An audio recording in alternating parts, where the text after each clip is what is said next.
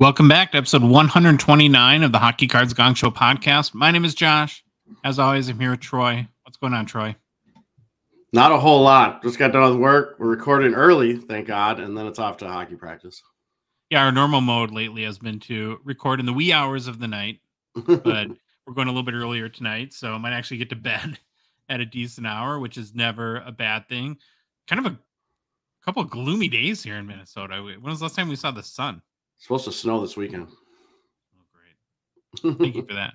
Well, and you've got some big news in your house, too. You added, a new driver this week? Oh, yeah. Daughter passed her driver's license test, so she is good to go. Just getting her added to the insurance, which should be by today or tomorrow, and then she can go on her own. Yeah, then she'll move out. So that'd be good. Just kidding. Freedom. I'm out of here. That's kind of weird when that happened. I've been through that as well. Big news on our end here. Got to be a proud dad for a second. So my son heard back on a lot of, I think it's about this time of year when he's a senior, so he applied to a bunch of colleges. So he heard back from all the colleges he applied to, and very thankfully he applied to 3 and got into all 3. But most importantly, and this was very, very unexpected, he applied to the University of Minnesota, of course. Row the boat, go Gophers, Sky Uma. And he was accepted, Troy, into the Carlson School of Management as an incoming freshman. Nice. It's not super easy to do to get in. So very proud of him, and congrats to my boy Sam for that big accomplishment. We have a big show today. We're pretty hard on it, so I'm pretty excited to share a bunch of the information that we have for you guys. Really quickly, though, before we get started, just a reminder that the Hockey Cards Gongshow podcast is a Patreon podcast.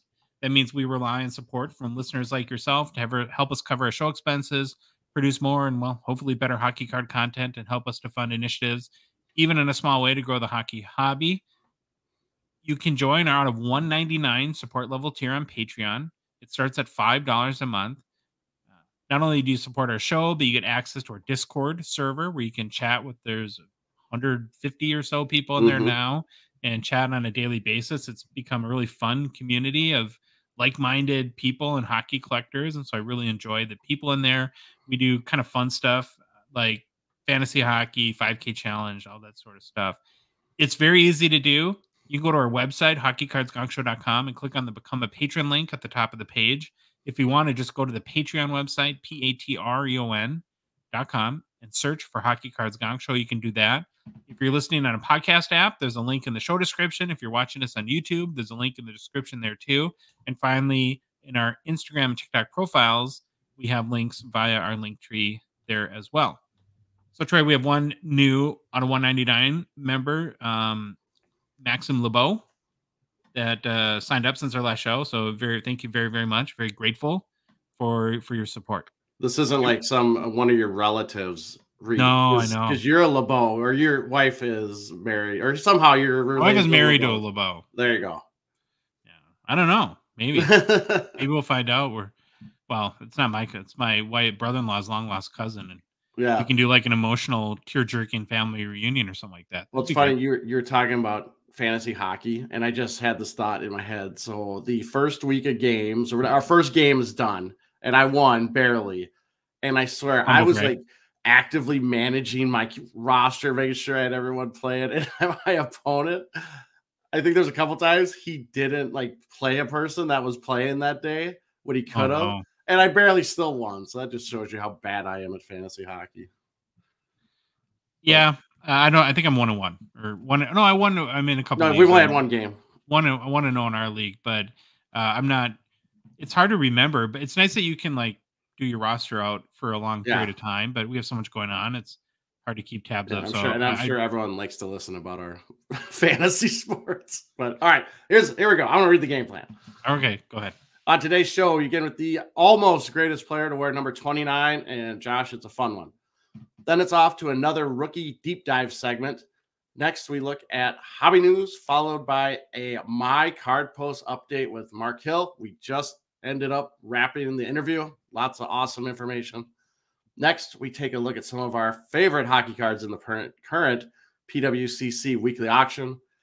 This is followed by a first look at Outburst Parallel Values in the recently released 23-24 Series 1. Josh did a lot of digging, a lot of cool graphics. I can't wait for that. And then we end the show, as always, most of the time with personal pickups. It's kind of a goalie show today. It is. I noticed that when I was looking through the outline a little bit ago. Yeah, we got a lot of goalie stuff. So, all right, a brief primer again. We ran through the Hockey Writers' greatest NHL players to wear each number article on previous episodes. We are now looking at the runners-up, and the player we go over has the title of almost greatest NHL player to wear that number that corresponds with our episode number. We are on episode 129, so I will be looking at the almost greatest player to wear number 29. Using the same article as before, which is the greatest NHL player to wear each number article by the Hockey Writers. But now I get to pick the player from the runners-up list. So, Josh, the almost greatest NHL player to wear number 29 per the nominees in the Hockey Writers' greatest NHL player to wear each number article is, and selected by me, is this guy, Marc-Andre Fleury. Our guy, I guess I should say. He's on our team. Did he dye his hair black there? I have no clue. This is a great picture. This picture, I have another one too, but this one represents Fleury's personality. And he's always known as happy-go-lucky. Additional nominees at number 29 were, Josh will be mad that I didn't do this one, Jason Pominville and Nathan MacKinnon. So Pominville, our favorite Wild, that was always underperformed. Stick a pin in that for 1 second. I'll let you finish your sentence. All right. As a reminder, the greatest to wear number 29 was Ken Dryden.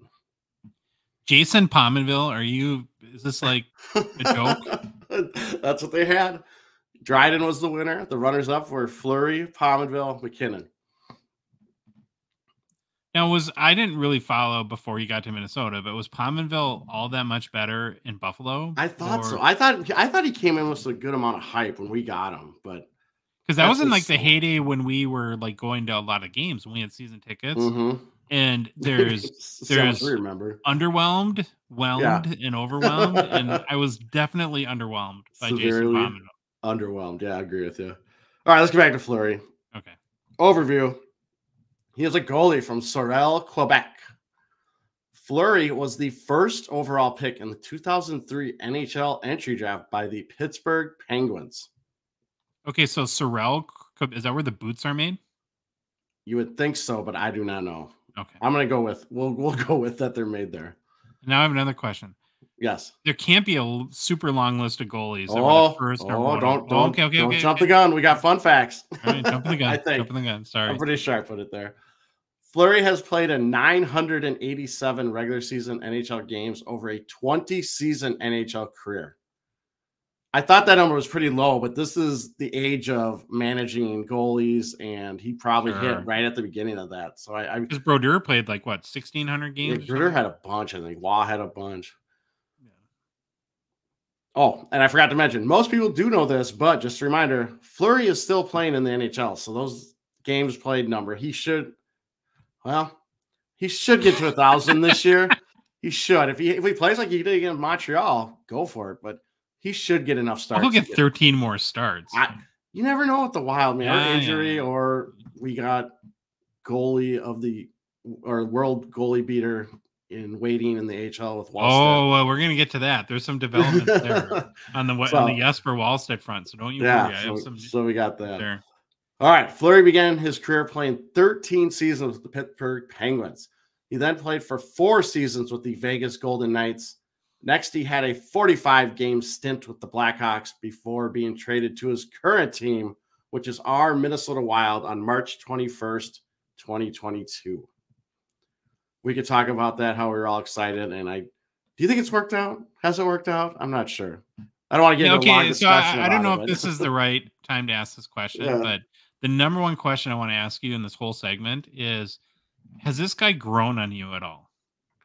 Because before you answer, my take is you like him as a personality, but as a goalie and as you're a student of the goalie game, not so much. And I think at the point of his career, I think the game's gotten too fast for him, or it's passing him by, and he's near the tail end. But that's just me personally. He's a great goalie. Don't get so me wrong. You're all aboard the Gus bus at this point. I'm all aboard the Gus bus with Fleury getting spot starts. Okay. Until Fleury shows me he can play like every game against Montreal, then he's in. All right. For his awards and accomplishments, 3-time Cup winner, 1-time Vezina winner, 1-time Jennings winner, 1-time NHL second All-Star team selection, 5-time NHL All-Star game selection. He's a member of the 2010s All-Decade First Team that was put out by the NHL. He is number 100 on the Athletics Best 100 Players in Modern NHL History. So he's the bookend of that list. The bookend. For his career, Fleury has 545 wins, which is third all-time, and 6 wins behind tying Patrick Waugh for number 2. Just get ready. That's all you'll hear about when he plays, about 50 times how many more wins he needs to tie and pass Waugh. He has 316 career losses, 91 tie/overtime losses, 2.5 goals against average, .913 save percentage, and 73 shutouts, which is 12th all time. Fleury has made the playoffs in 17 of his 20 NHL seasons, compiling 92 wins, 74 losses, 2.56 goals against average, .911 save percentage, and 16 shutouts in 169 NHL playoff games played. Boy, you don't get much closer between your playoff stats and your career regular season stats. So he's dead on, basically. All right. Best season of his NHL career was his 2020-21 season with Vegas, where Fleury had 26 wins, 10 losses, a 1.98 goals against average, .928 save percentage, and 6 shutouts in 36 games played. This season culminated with Fleury winning the Vezina and Jennings Trophy. Remember, this was a shortened season, and Fleury did have some definite good years in 2008-09, 2015-16, and 2016-17 seasons where he won cups with the Penguins. But I landed on the shortened one because the stats were better and he won the Vezina. So I just defaulted to that. So I have another question just about like a big picture question about this guy. Now, a lot of he's coming up on Patrick Waugh, and it's a huge accomplishment to be basically second all time in wins if he does get there and eclipse him. Sometimes though, these records are more or have something to do with the fact that we know Fleury is in impeccable shape for a 38-year-old. Yeah, that's one of he really has taken care of himself. And so I just wonder at times, like, how good of a goal, at his best, how good of a goalie was he? Where I know he's at the end of his career now. Like, would you put him up there as an all-time great when he at the peak of his game? I mean, personally, I think so. But I didn't see all these other guys that you would, besides Hasek, Waugh. But Fleury is kind of in that Hasek mold where he kind of bucked the mold with what everyone was doing. He didn't stick to like one style. Yeah. It would not be surprising to see Fleury even today pull out the double pad stack. When's the last time you saw the double pad stack? Probably Fleury in his last game or something. But yes, he was an athletic machine. I do think he's in the conversation as one of maybe not the best, maybe not the top 3, but maybe top 10. He's for not having played a lot of over 1,000 games. He's got a lot of wins. He's got really good numbers. He's played on definitely some good teams, but he's definitely in the conversation. You have to be good to be no matter how long you played, have the second most wins all time. Yeah. Exactly. But then you also have to be in good, but your team is a big factor in that as a goalie too, right? Yeah. It's all listen, there's 100 things that go into this bucket, and hopefully you get them all being good that you can end up with a career like Fleury's. I would definitely take it. All right. Fleury is known as one of the best teammates in the NHL. I honestly don't think I've ever heard a story of a teammate not liking Marc-Andre Fleury. He's known for being super friendly, but also being a constant prankster that is always playing practical jokes on his teammates. He is notorious for cutting skate laces or hiding in teammates' bags to scare them. There are, just Google Marc-Andre Fleury pranks, and there are many articles you can find. Those were 2. There's probably 15 different things he's done that are pretty funny. Yeah. As a goalie, This is right to your point. Fleury is a true athlete and is always making some type of acrobatic save, even though he drives me nuts half the time because he looks behind him more than ever on shots to see if they went in the net. But he never gives up on a shot. He studies shooters. He knows each shooter's tendencies. Again, he drives me crazy, but at least you can say there's never a dull moment with Fleury in the net. I think my favorite thing last year was when he tried to fight, was it Jordan Binnington with St. Louis? When there was a scrum and Fleury skated down and wanted to drop the gloves with him, and the refs wouldn't let him. That's baloney. Those refs, that was be sad. Ashamed of themselves for robbing us of that beautiful. Why do I think Fleury just like would get all that French rage and just beat the living? French rage, is that a thing? I don't know. Okay, I'll go with it. I'll go with it too. I think you would have won, but that's me. All right. As we talked about on last show, this might be Fleury's last year. He's had a great career. Hopefully still has some magic left in him for the Wild, but it seems like all signs are kind of pointing either this year's the last, maybe next year, unless he wants to go like a complete backup route. He could probably stay on 3 to 4 more years. But like I said before, I hope he goes into broadcasting, coaching, management, somewhere where he's involved in the game still. Okay, you're showing a picture on YouTube in the Wild's reverse retro uniforms, which are totally amazing. Look at his stick. Yeah. He doesn't tape his stick, huh? No, it's green tape. You can see it if you look close enough. Oh, really? Yeah, it looks fantastic. That stick is amazing. Yeah, it's a really good picture. All right, fun, interesting facts for our boy. Why does Fleury wear number 29? Well, he answered this. In juniors, there was 3 goalie jerseys, and I was the youngest guy there. So I had no choice, so they gave it to me, Fleury said. So that's one of my favorites here. Just take this number and wear it the rest of your career. Thanks. Nickname is The Flower. I think most people know that. It's a literal translation of his last name. Fleury is the last active goalie to have played in the NHL before the 2004-05 lockout. Wow. And then finally, Fleury is only the 3rd goalie to be chosen first overall in the NHL draft. After, and I don't know if it's Michael or Michel Plazzi. I'll get yelled at. I'm sure I should know who he is. And Rick DiPietro. I do know that one. Do you imagine a goalie getting picked number 1? I honestly don't think it will ever happen again in today's game, unless the game changes. I was going to lean that way too. Yeah, I don't think it's happening. There's just too much we know about goalies now. All right, for Fleury, his rookie card, 2003-04 Upper Deck, number 234, Young Guns. PSA 10 has a pop of 40 with a gem rate of 14%. So you're pretty safe if you attain a copy of this card. That pop is going to stay right there, and probably the gem rate is going to stay right at 14%. Last sale that I could find was on December 4th of last year, 2022, via PWCC Weekly auction for $1,740 which actually seems pretty cheap to me. All-time high sale I could find was on April 11th, 2022, via eBay and verified in Terapeak for $4,300, which is crazy. That's only 8 months, and it went from 4,300 to 1,740. Yeah, it just shows any given day, right? Yep. You got to have the right couple people compete, and low pop card, and things get out of control in a hurry. Yep. That's what we got, though. That's our boy, Marc-Andre Fleury. Let's keep on the goalie theme here, Troy. All right. We go back into rookie deep dive. So we're another edition on today's show.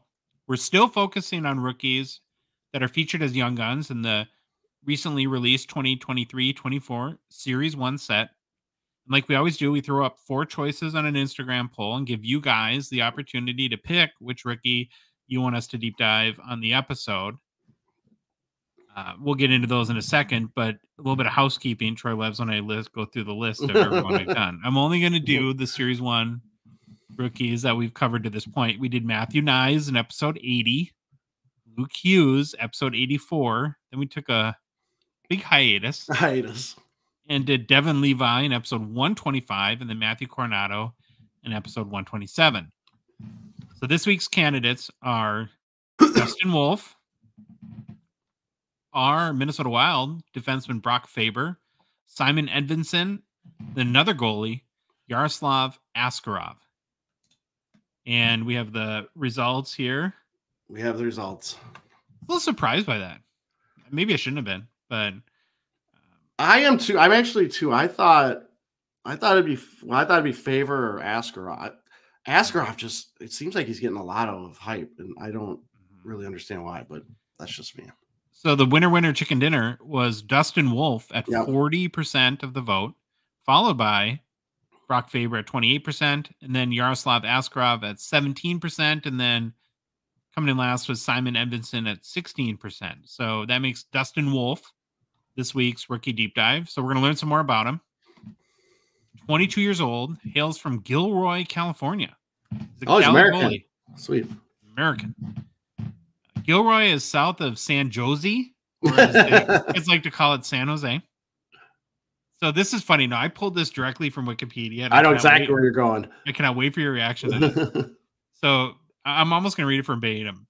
At 6 foot and 175 pounds, he's extremely undersized for an NHL. They use the words extremely undersized. Like, that's not like a small person, but is it getting that bad in the goalie community where you have to be a giant in order to be like, it's like an NFL quarterback now? It is. That's the thing. And it's funny. If you read any analysis, preview, anything on Dustin Wolf, his size is always the thing that comes up as a knock. And when they say 6 feet, really, it's probably 5'11". Yeah. They always add a couple inches. Now you put him on skates, he's probably 6'1". So that helps a little bit, but that doesn't help your arms get longer or anything like that. But yeah, I mean, I'm telling you, it used to be you had to be over 6 feet, or you had to be 6 feet or over. It's getting up to 6'2" now. Now 6 feet is extremely undersized, quote unquote. Well, yeah, and like I talked about this a long time ago on our show. There's actually a school of thought now thinking why goalies are getting, like, scoring rates are going up is because we're automatically discrediting a pool of goalies that might be really good NHL goalies because of their height. And that makes sense. Yeah, they won't even look at them. All right, I'm going to counterbalance the extremely undersized. Okay. I have a banger for you right out of the gate. Right, in his last 4 seasons, he's been named goaltender of the year in the respective leagues he's played in. So twice for the Everett Silvertips in the WHL, once for the Stockton Heat in the AHL, and then once for Calgary Wranglers in the AHL. So that's pretty good. Last 4 seasons, named goalie of the year. And not too bad for the 214th overall pick in the 2019 NHL entry draft by the Calgary Flames. Now, Troy, this is going to get emotional. Well, now I'm changing the list we use for the greatest numbers now. In September, the Hockey Writers named Wolf the #1 NHL goalie prospect, ahead of Devin Levi at number 2, and then shockingly, inexplicably, our guy Jesper Wallstedt at number 3, who all we've been told is like the greatest goalie since goalies were created. He has a precipitous fall from number 1 with a bullet now to number 3, looking up at both Devin Levi and Dustin Wolf here. So what happened, Troy? Should we be worried as Wild fans? I don't think so. We'll be okay. It's a goalie. Probably had a bad game when they wrote this article. I had to do some digging. And the Hockey Writers have pointed out that Wallstedt was like incredibly dominant, I guess, in the SHL, which would be the Swedish Hockey League. And then came over to the AHL and then was not quite as dominant. Good, fine, but didn't rip it up like Dustin Wolf did here. So Wolf finished his WHL career, pretty insane numbers, Troy. Listen to this: 106 wins, .935 save percentage, 1.84 goals against average, 24 shutouts in 124 games. I would take that.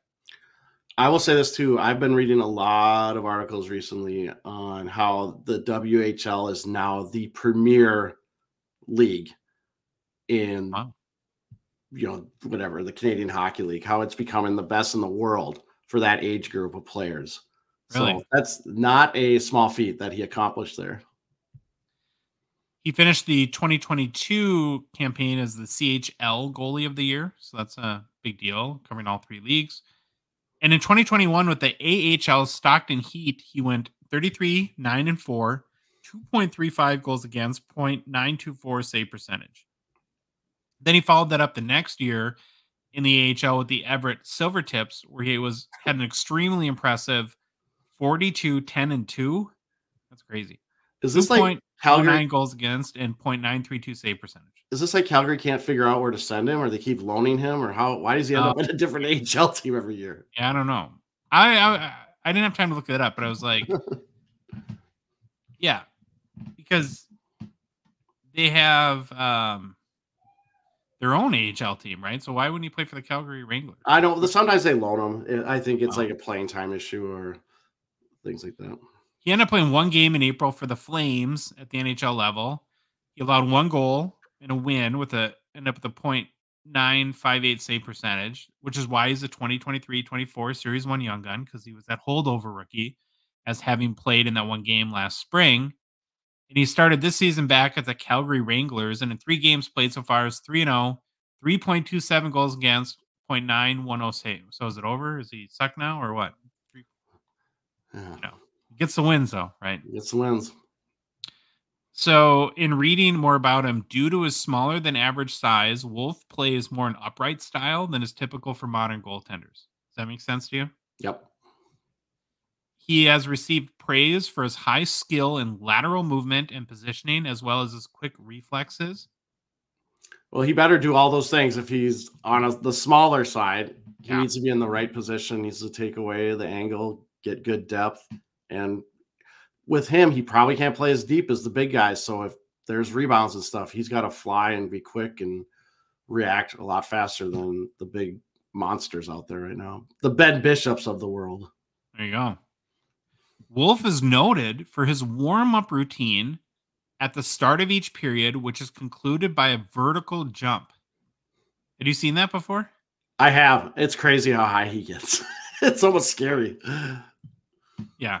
I would slip and fall and break my neck, probably. So he's been doing this routine since he joined the Everett Silvertips. What's up with all these young goalies and their kind of cool routines? We have Jedi Masters, we have vertical jumpers. What's going on? Are they teaching this in youth now that you have to have like some sort of like flash or flare to stand out as a goalie? Well, the big thing is the goalies are always the weird ones, right? There's always some little tick or something. They're always the goofy ones, so that's probably where it's coming from. But no, I don't think they're teaching that. I teach a goalie when he lets up to goal to figure out something to do, like skate to the boards or, bang the post with your stick, something to reset yourself, like an errant baseball, slap your glove. Teach him to skate over to the glass and start yelling at somebody in the stands. Hey, I've said this before our show at the University of Denver when I was going to go for games, and I think it was either late 80s, early 90s. They had a goalie. His last name was Wallaheimo. He was from Scandinavia. He was the greatest goalie I ever saw because he would make a save, turn immediately around to the Gopher student section and start taunting him.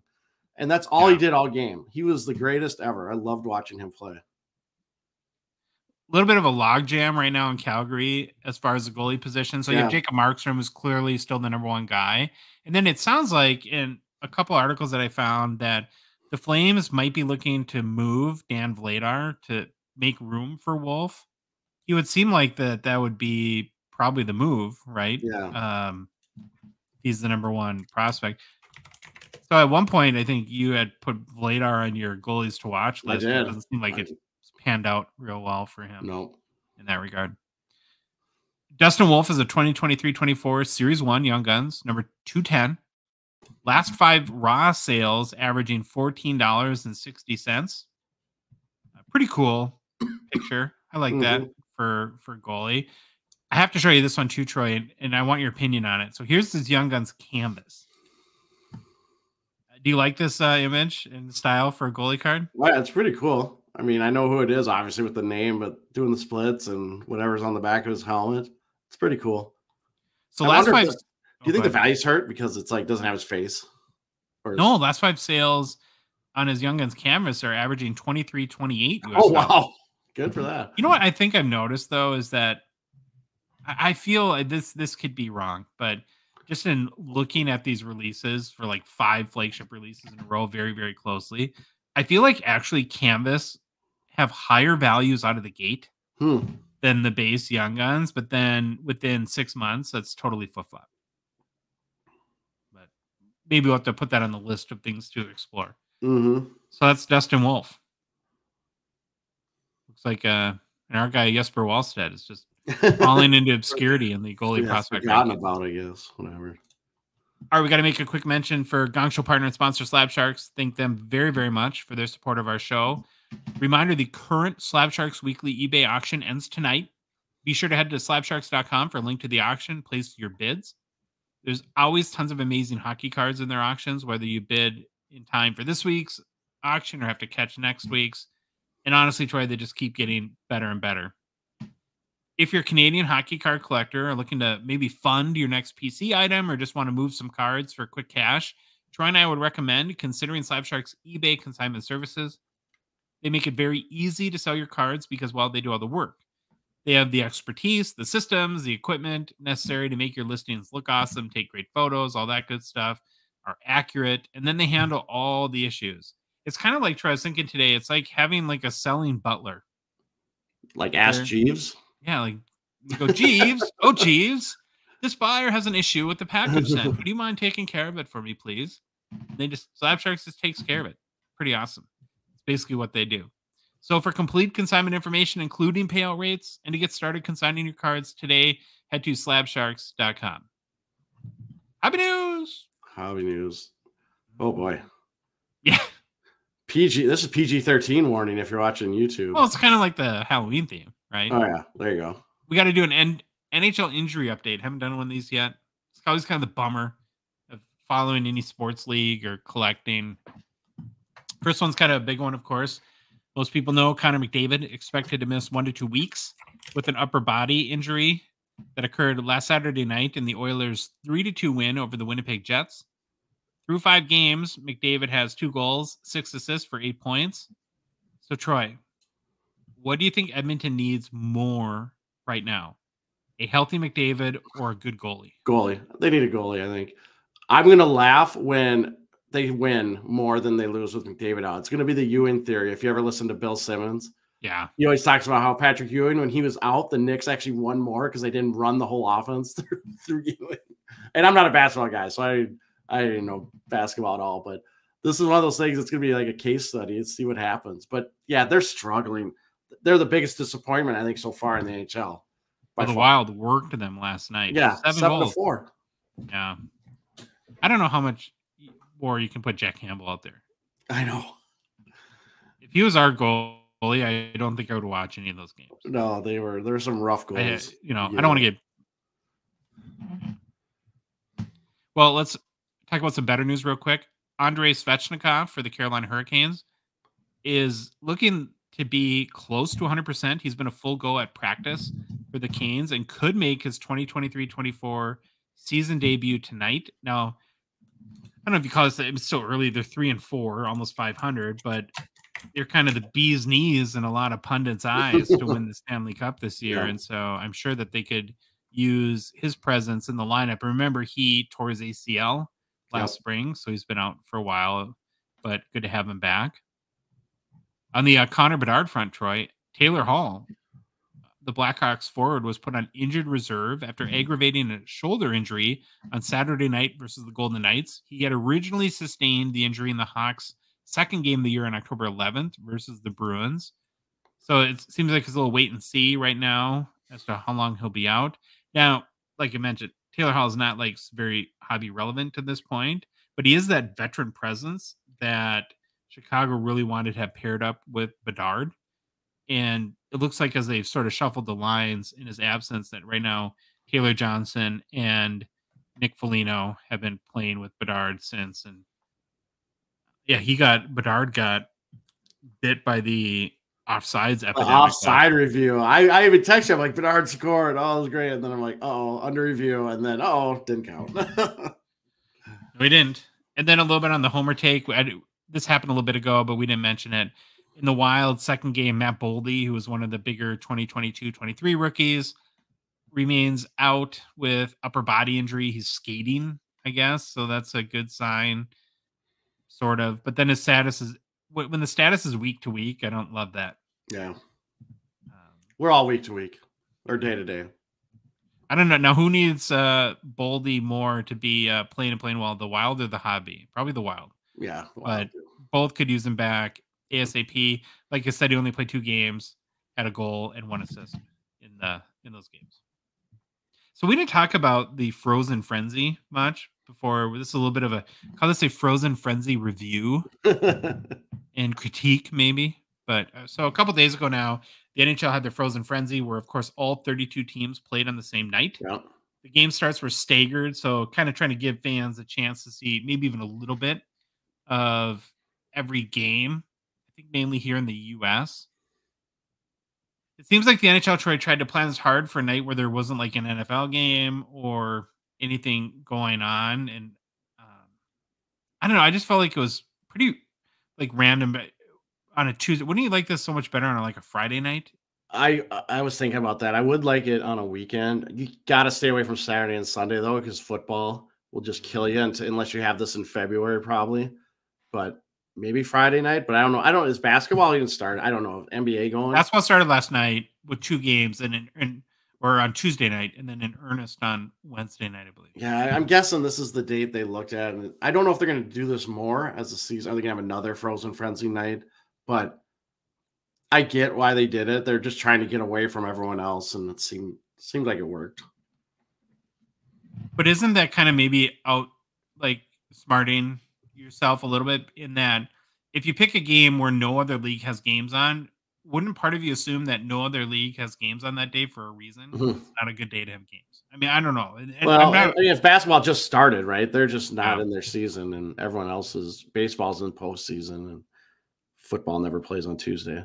And I don't want to be too critical, because I'm very, very pro the NHL doing anything to conjure up more interest in the game here. So any sort of game like this is fine with me. But it wasn't ESPN, so we had to have the Plus membership, right, to see. I think they had a couple of the games. Yeah, I looked in on a bunch of games, but then half the time I was spent at the goalie store getting skates. So that was fun. So sounds expensive too. It was expensive. Okay, so I have an idea. What if instead of a Frozen Frenzy, they just go all in on Connor Bedard and do the Bedard triple header? So you could have like Blackhawks versus Tampa Bay at 11 a.m., then Blackhawks and Dallas at 3 p.m., and then like Blackhawks and Devils at 8 p.m. So you think it should be like a youth hockey game or a youth hockey tournament where for some reason we think it's a great idea to have kids play 3 games of hockey in a day. I've always said this. There's a reason the pros don't do this. They know it's stupidity, and you're just wearing down bodies, and you're wearing down kids that are growing, and their bodies can't take as much as a pro athlete. But no, we still do it. But I was joking, of course. I know. We should do it though. I like it. But it does seem like the NHL is like, in a good way, is pressing that Bedard button often and as hard as they can. Trying to, like, they played like 2 more games than anyone else right now. Keep throwing him on national TV. So one note I couldn't find any ratings information. It was a little too early, but 102 goals scored on. It was like 6.5 average, right? Or 6 points something. Yeah. I guess I could do the math, but that's too hard. And I did see a Yahoo article. This was kind of an interesting comparison about this. In a Yahoo article, they said that the Frozen Frenzy is like ESPN's take on NFL Red Zone.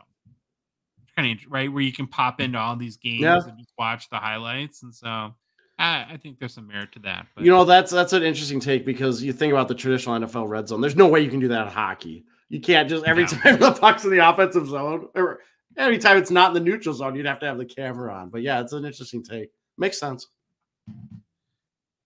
All right, we're going to transition to our conversation we had just a little bit ago with Mark Hill from MyCardPost.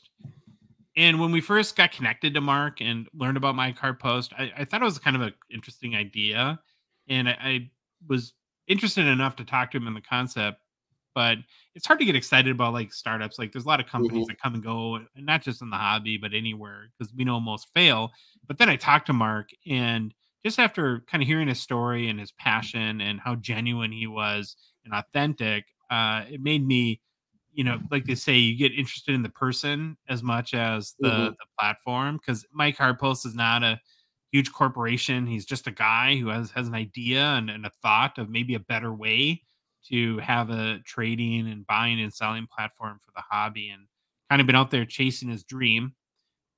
They sponsor our pack opening videos, of course, so we've got to know him a little bit in that regard, and I'm very grateful for that too. But it's been about 6 months, Troy, since we had him on and kind of first learned about MCP. And he had mentioned the other day in a message that they're coming up on their 1 year anniversary. So I thought it'd be fun to have them on and kind of not just see how the platform's grown and maybe stuff that they have going on, but to get his story a little bit, that entrepreneurial journey, which I hope others find, but I find really interesting myself, and kind of what it's been like to start a hobby company and the first year and the ups and downs and trials and tribulations and that sort of thing. So we had a great conversation with Mark, and we're going to roll it now. All right. We want to welcome back Mark Hill to the show. It's been about 6 months now, I think, since we had you on. And I think you said we're coming up upon the 1 year anniversary of MyCardPost. So pretty excited to talk to you about that. And why we wanted to have you on is, I guess, learn about what's new and I guess in the past 6 months, and then continue to follow your entrepreneurial journey as a guy who just thought of a better way, I guess, to buy, sell, and trade cards online and created this platform. So welcome back to the show, Mark. Yeah, thanks, guys. I'm excited to be here, and it's good to have a little 6 month recap with you guys. So yeah. Is this the first show you've done twice? This will be the first show I've done twice. Yes. I think it was my first show, and now it's my second show. Yes. Nice. We take our wins when we can get them. We take our wins. Very good. You guys are doing something right. Okay. So if someone has not heard of MyCardPost before or didn't catch your last appearance, give, I guess, the 30-second or minute elevator pitch. What is MyCardPost and why did you create it? Yeah, I mean, look, MyCardPost is a new marketplace concept, if you will, right? Most of the marketplaces we're used to are fee-based marketplaces, and really ultimately come with a lot of restrictions around that model. And so I built MyCardPost to really serve the card collecting community, the hobby in general, people like me, myself, who was having issues as I got back into the hobby. So it's it's all about building a community, allowing people to be themselves, to connect, build relationships, and really just be in a trusted, secure environment where they can make any kind of deals with each other, really no different than they could do on the show floor of a card show, right? And ultimately, that was the goal I set out to in the beginning of building this. And here we are, and we're, like you said, coming up on our 1 year anniversary next month, which is just crazy to me. And yeah, it's been an awesome ride so far. So when you look back at a year ago today, what were you thinking, like where you'd be at this point? Are you about kind of where you thought the platform would be? Has it exceeded your expectations in some regards or not lived up to your expectations in others? What was that vision like back then? I think like anyone, you think it's just going to explode overnight, right? You're going to drop this thing and the whole world's going to think it's awesome. And then you just, you're right off into the sunset of smashing success. And the reality is that's not the case. But I would say I'm probably pretty close, like probably 60% of my expectations. I was probably a little bit more ambitious in the beginning before I launched this. But I would say, just in the last couple of months, the growth we've seen, the continued just positive feedback I get from people like every single day, whether it's email, messages, on social media, they're just like, I love this platform. So for me, it's just exhilarating to know that, we've done something right here. We've built something that people are liking and enjoying. And we'll see. I think, we haven't hit our 1 year anniversary yet, but we're pretty close to where I would hope we were going to be at our first year, because I did recognize that it wasn't going to be easy. The first part was going to be slow in the beginning. And this is a long game, right? This is a long journey to success for a platform like this. Yeah, so I think for me, the key difference in MyCardPost and most, I'll call maybe traditional selling platforms, is we're typically used to as collectors, whether we want to sell a card via an auction or buy it now, that we're going to share some of the proceeds and pay a transaction fee, I guess maybe if you call it that way, with whatever company that we use to help sell that card. So like on eBay, it's like 13%. On some auction houses, it gets upwards of, I've heard of like 20% or more. now, where My Card Post is kind of the inverse of that, where you're paying to be a part of the community, but then you're not charged a transaction fee, I guess, when that card is sold. And so, you, I guess on one hand, or how has that been adopted by people? Have people been hesitant to pay a subscription before they technically have a success in making a sale or in a trade, or has it been adopted pretty well? Do you think by the hobby? I think it goes. I think it's both. I think that there's some people, and rightfully so, that there's that initial pause, like, oh, I have to pay to be here. Like all these other places are free. We all know that in the end it's not free, and it can cost a lot of money to do it the other way around. But I think once people get in there, they absolutely immediately see like, wow, this is really an insignificant cost to be able to participate in a marketplace like this and to have this secure environment and to be able to build relationships with people that you're going to do many, many deals with over and over and over again, where, the model works, right? It's not a significant cost, especially, when we talk about the subscription tiers. I mean, they start at $9 a month. So, in fee savings alone, if you just moved like $80 worth of cards in a single month, the subscription pays for itself. So I think, yeah, there's definitely been some people who are like, oh, I don't agree. I don't want to pay a subscription to do that. And that's okay. And it takes some people a little bit more time to come around and to see like, oh, wait, I get the value now. So yeah, it's been a little bit of both, but I would say most people are absolutely like love the concept. They think it's the right path to be on. They understand that it's more serving for their needs as opposed to, the platform's needs, right? To be able to just pay a small entry fee to be a part of this community and then just have total freedom to make any kind of deal that they want. They can list cards however they see fit, whether they're for sale or for trade or only for trade or whatever it may be. And yeah, it's been pretty cool. I think that the kind of like that's the marquee is sort of the fee savings, right? Like if you sell $100 card, you'll come out ahead even paying that $9 a month subscription on My Card Post. But from what all the deals that I've done on the site, and as much as we've been involved through your sponsorship of our pack opening videos, and I've really grown to love it. I'm just being honest. I really love the platform, and it seems like that sort of the hidden gem, or I don't know if hidden gem's the right word, but really the trading aspect is what's I think had the most popularity, especially over the past couple of months. Are you Yeah. surprised by that it's a little bit more trading than buying and selling right now, or did you I think don't that know could if I'm happen out of the gate? Yeah, I don't know if I'm surprised by it because I think like it hadn't existed before, really, right? For the most part. I mean, there wasn't a place other than in person or whatever, just doing it over social media. There really hadn't been a place that I guess organized it and made it, a different concept and a different model where it was more safe and secure. So I think out of the gates, people were really excited about this capability and they wanted to, do deals and do trades. And then, as we've seen the last couple of months, the economy's gone down, the market's gone down. So people are a little bit more reserved with their cash as far as like just buying things for cash and having money come out of pocket. So, but I think they want to stay in the hobby. They want to be active. They want to move cards to get new cards. So they're, leveraging a lot of the inventory and assets that they already have to, maybe either move into a card or maybe even trade out of a card that they feel, to trade into some cards that are maybe a little bit more liquid. Some of the higher end cards can be harder to move in a lot of cases. You need to find the right buyer who's willing to spend that money, but maybe you want to trade down into 5, more liquid cards that, you can move a little bit more easily. So yeah, I don't know if it's a surprise, but it's definitely people are loving that aspect of the platform, and it's one of the things that they think is most exciting out of the gate.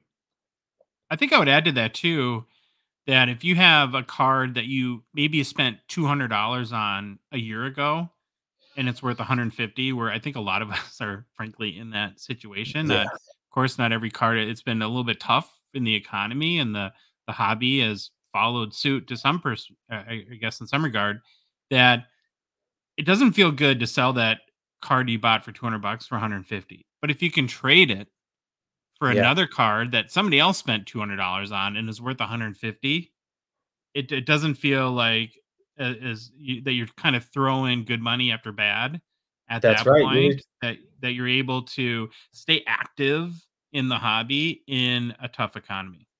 And you're able to take the full value of that card for what it is worth. Granted, you lost value in it. If in your case, you've lost $50 in value, but you can still, maintain that $150 value that it has, as opposed to selling it for 150 on a marketplace. And then, in the end, you only get like 115 or 120, right? So you've even lost even more value because you had to move it in a platform that didn't allow you to kind of recapture the full value of that card.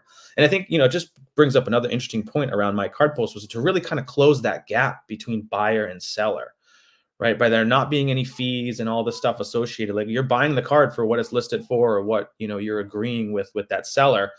And in a cash transaction, the seller is literally getting like 97% of the value, because we do have PayPal fees, right? That's the one element for when cash is exchanged, there is a PayPal fee.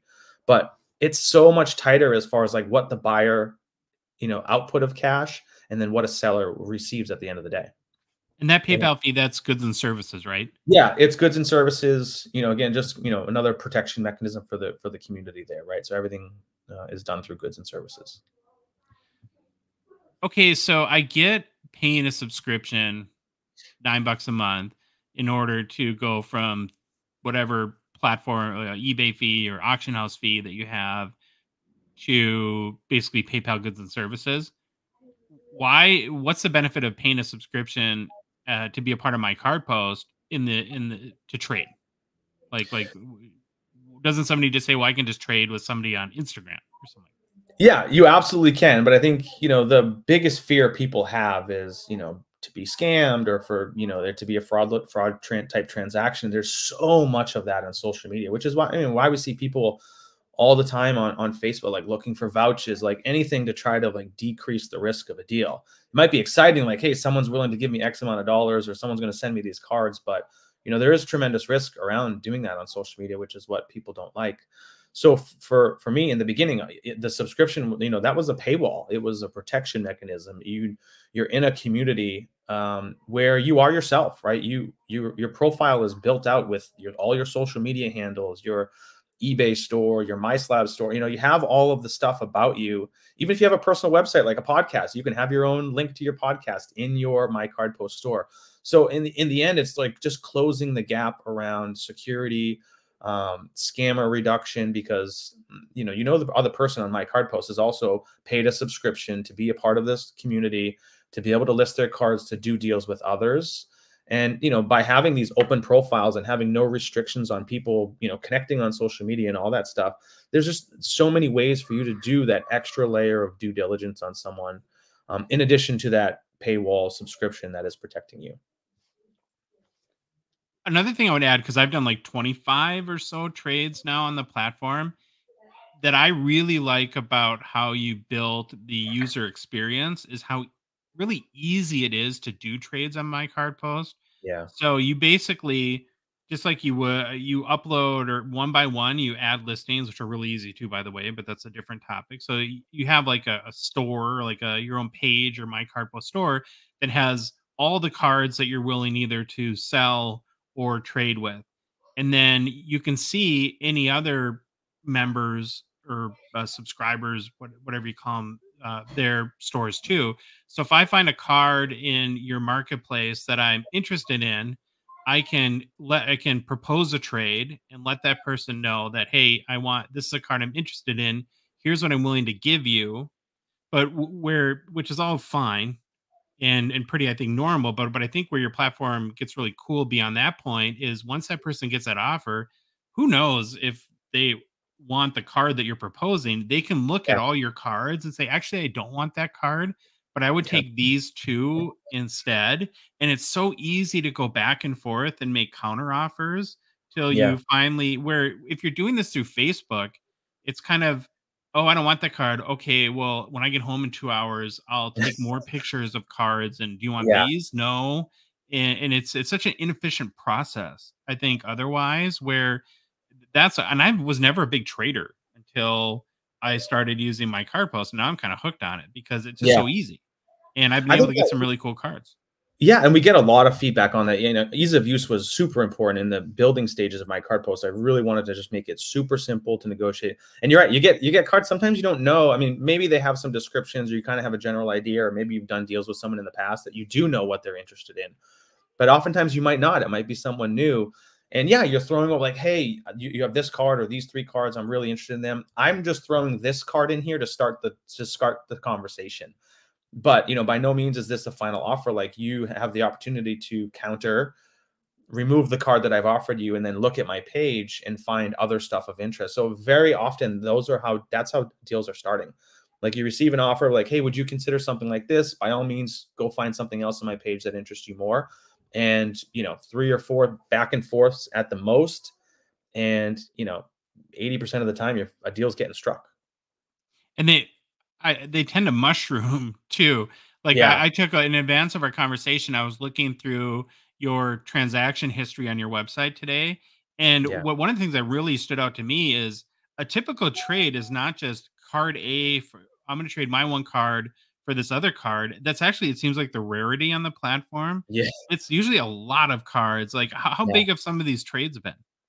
Our biggest one to date is 64 cards that exchanged hands between 2 people. And I just can't, and they didn't take forever to nail that trade down, but you'd think that would be a very long process to negotiate 64 cards, but that was the biggest. We've had many in the 20, 30 card ranges. And, it's not uncommon to see 10, 12, 15 card trades happening, fairly regularly. But to your point, yeah, it is kind of rare to see like 1 for 1. It's usually a 2 for 1 or 3 for 3 or whatever combination it is. But yeah, it is pretty cool to see the combinations of deals that are getting done. And the fact that, you can put cash on top of any side of the deal to close a gap. Maybe I don't have enough cards or there's nothing else on my page that interests you, and we're $50 apart. It's, okay, well, can I just throw $50 into this and we close the gap and we're done, So that's another beautiful aspect of it, is the fact that it doesn't have to be a perfectly matched trade value just using cards. Like, you have the option of adding cash to either side of the transaction. That's a big deal, because I think that the savvy users of your platform, and as I've got to learn it, I'm really starting to understand, is the flexibility. So like you said, if a card that I want to trade for is $100 card and the person only wants my $80 card, I can say, well, I'll give you my $80 card plus $20 and we'll get the deal done. Yeah. Or you can do, like we've already talked about, multiple card trades. And then on the buying and selling side, what I think is, for people, we all like to get deals, right? I mean, that's everybody. And the best way I think to get a deal in buying cards is whether you traditionally go to a card show or a card shop, and instead of paying, $100 for a card, find $500 cards and offer the seller $450.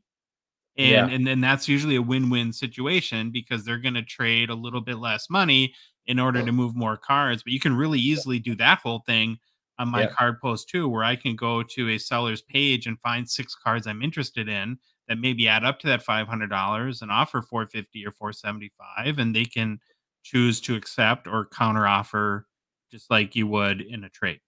Yeah, I think it's actually a feature that is, it's getting discovered more and more by new people. And it's another thing that people are loving about MyCardPost is to your point, you can, go up to anyone's individual card shop. You can select, multiple cards from them and package them up into a single offer. So you're negotiating, a single cash price for multiple cards, which, maybe they're a little bit more firm on some, but not on others. And in the end, you're getting the deal that you want, and they're getting the deal that they want on the bundle of cards that you will. So, and we've seen, sizable deals there where there's like 30 plus cards in a multi-card deal, where someone just, purchased 30 something cards in one shot. Wow. Yeah. How many cards do you have that are available to people on your platform? So the marketplace, so it's fluctuated a little bit of late. I mean, we were like, closing in on, 6,800 or so. There's probably 6,700 cards. I know exactly what it is. 6,629. There you go. So pretty close. Right? I'm on the site right now looking. Yeah. So it can fluctuate a little bit because again, like the thing about MyCardPost is they don't have to, protect the transaction and keep people here to do deals. Like, they can very easily just agree on a deal offline and do that deal and then just delete their cards from MyCardPost. But even if they met on the platform, right? So that's not it. So we do see that where maybe people set up at a card show and they move 50, 60 cards that day and then they remove them from the platform. So it's not uncommon to see it kind of go up and down on any given day. Yeah. And we talked about this last show to your last time you were on, but I think it's worth bringing up again because it is kind of unique. And hey, we're a hockey card show, but you're a hockey card guy, and so actually, in a little bit of a kind of like a bizarro world kind of thing, My Card Post has the most hockey cards, right, of any other sport, which is not what anyone would ever expect looking at a selling platform. Yeah, it's still. I was talking to someone earlier today. It's come down a lot, right? It started at like 100% hockey cards, and then we got it to 90, 80, 70, whatever. We're at about 61% right now, last time I checked. So, yeah, it's very, very heavy a hockey card listed, listings marketplace. And, that's just, I mean, obviously at this show, it's fantastic, but, we're continuing to look to expand and grow those other categories and get it a little bit more balanced. And, that has been happening over the last couple of months, which is good, but there's still plenty of hockey cards if people want to make some deals. Yeah, you've creeped up. You're at 64% now. Oh man, see, someone's putting a bunch of more hockey cards on. I see a Tate. Yeah. All right. And so if I'm a hockey card collector and I've never been to My Card Post, what types of cards would I expect? Is it all low-end cards? Do you have high-end cards? Is it kind of like mid-range? Like, what's the variety that you have on the platform?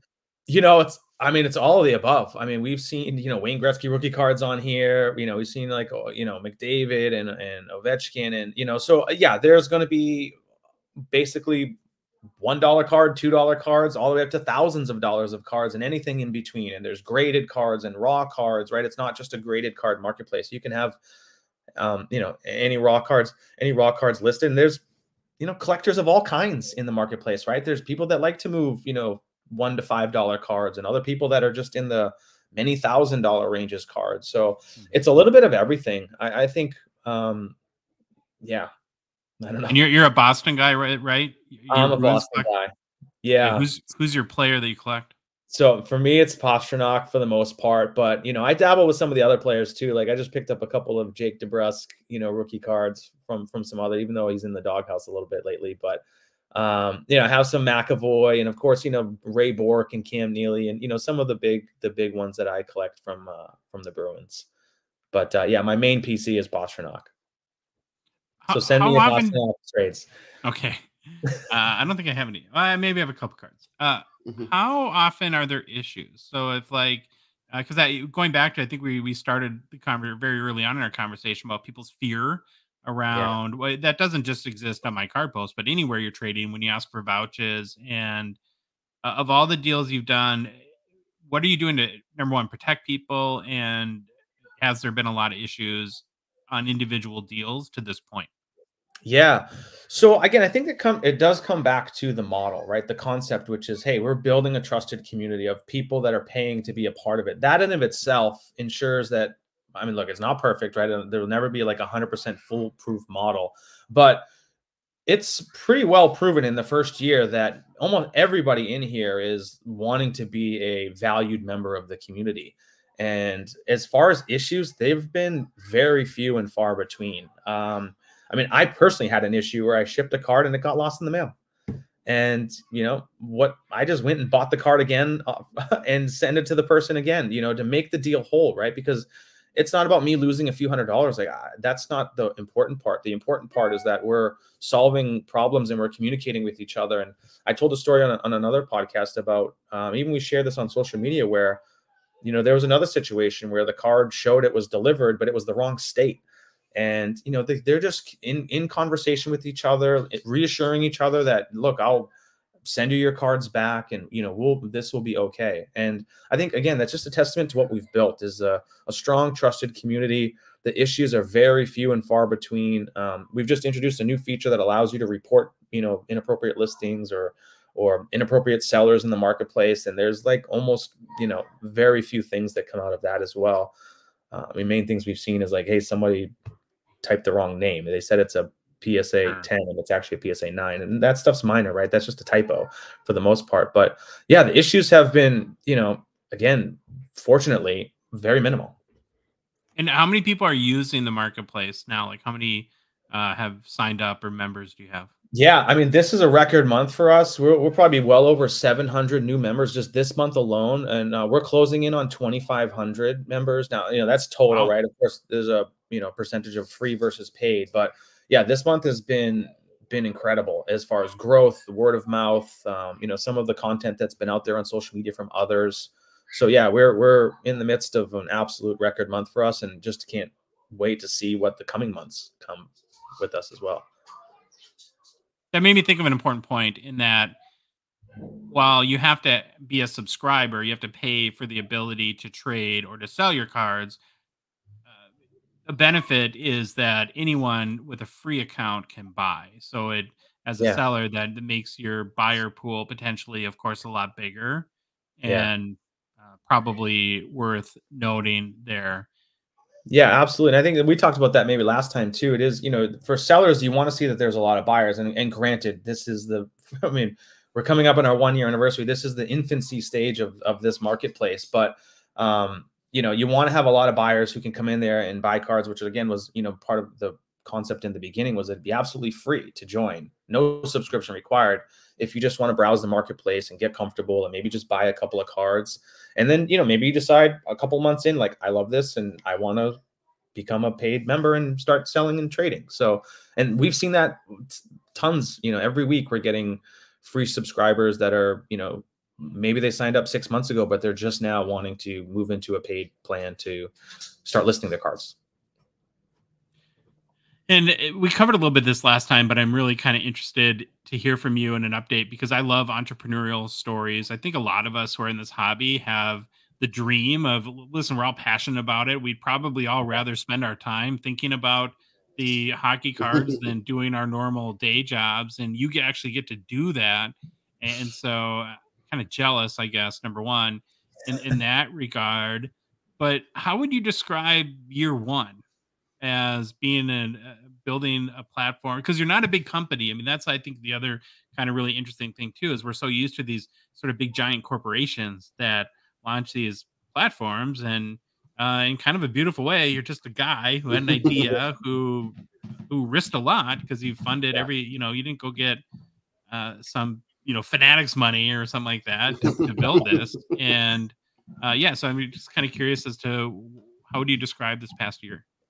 Yeah, I mean, there's no high. It's a roller coaster, right? It's been a journey, right? To your point, I just have built this myself. I'm just a regular dude who just, bootstrapped this, and I just kept putting one foot in front of the other and $1 in front of the other to try to grow this thing and build this thing and make it work and make it easy to use.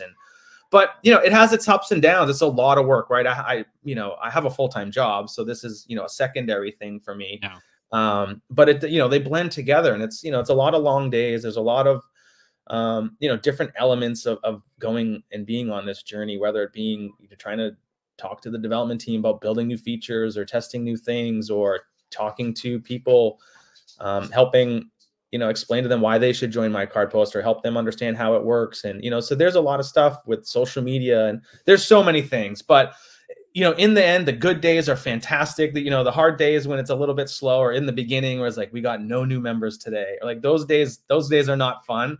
But then the next day you got 10, and it was so exciting in the beginning. And now here we are having a record month of, 700 plus new members. And it's exhilarating. It's a lot of fun. It's crazy to think that, again, I just built this thing, and here we are almost a year into it. And the feedback I get from people is just, it keeps me going for sure, because it's so exciting to see how well it's been accepted and how people just really appreciate the platform, and they love the capabilities and they love the concept. So I don't know. Yeah. I mean, it's a lot of work. I'm not going to lie. My wife would probably say I spend a little bit too much time on this. But it's the choice I made. So here I am. What's been the hardest part?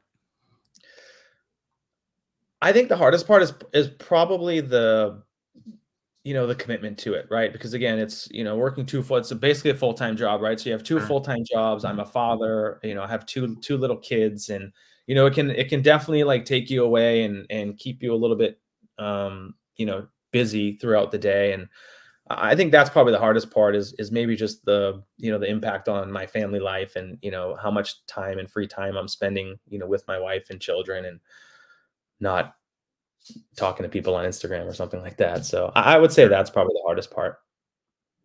What's something you know today about starting a business that you didn't know a year ago? Oh man, that's a good question. I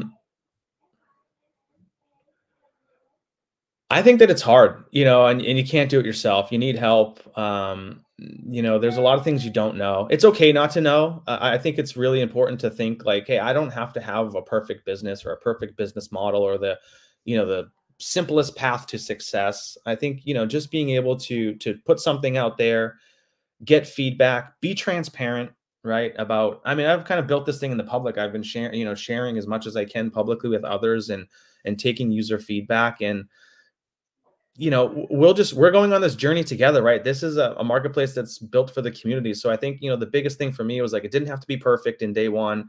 I just built a minimum viable version of this. I put it out there, started getting feedback. I would fix anything that was broken. And now we're in like new feature improvement mode, right? Which is just like, how do we take this thing farther? How do we continue to serve the community and give them more of the things that they're asking for? So I think that's probably the biggest thing I could say there is just that it ain't going to be perfect. It's going to be a crazy up and down road, and you're going to go in all different ways, and it doesn't have to be totally flushed out in the beginning. You can kind of learn as you go. Mm-hmm. Okay, so you just mentioned that you're kind of in that new feature mode. Do you have a list of things that you're kind of working on, or where do you think the platform needs to improve to take that next step? Yeah, I think, so one of the cool items that, people have probably seen, and if you haven't seen Mascot yet, that's another one. So Ezra Mascot, they've built a pretty cool inventory management system. And I think we've talked about it publicly. So we're excited for that integration to be completed between MyCardPost and Mascot. I think that's going to be a really huge benefit to the platform, because I do recognize that, for people that have spent years listing, thousands, if not tens of thousands of cards on eBay and these other platforms, it's hard to expect them to just like, well, we'll go list them on MyCardPost too, do all that work twice. And, that's hard for people, and understandably so, right? So Mascot, having the ability to just sync people's inventory and then with a click of a button be able to push it to all marketplaces, not just MyCardPost, but, eBay and MySlabs and MyCardPost and Veriswap, and to have, these cards in all of these different places.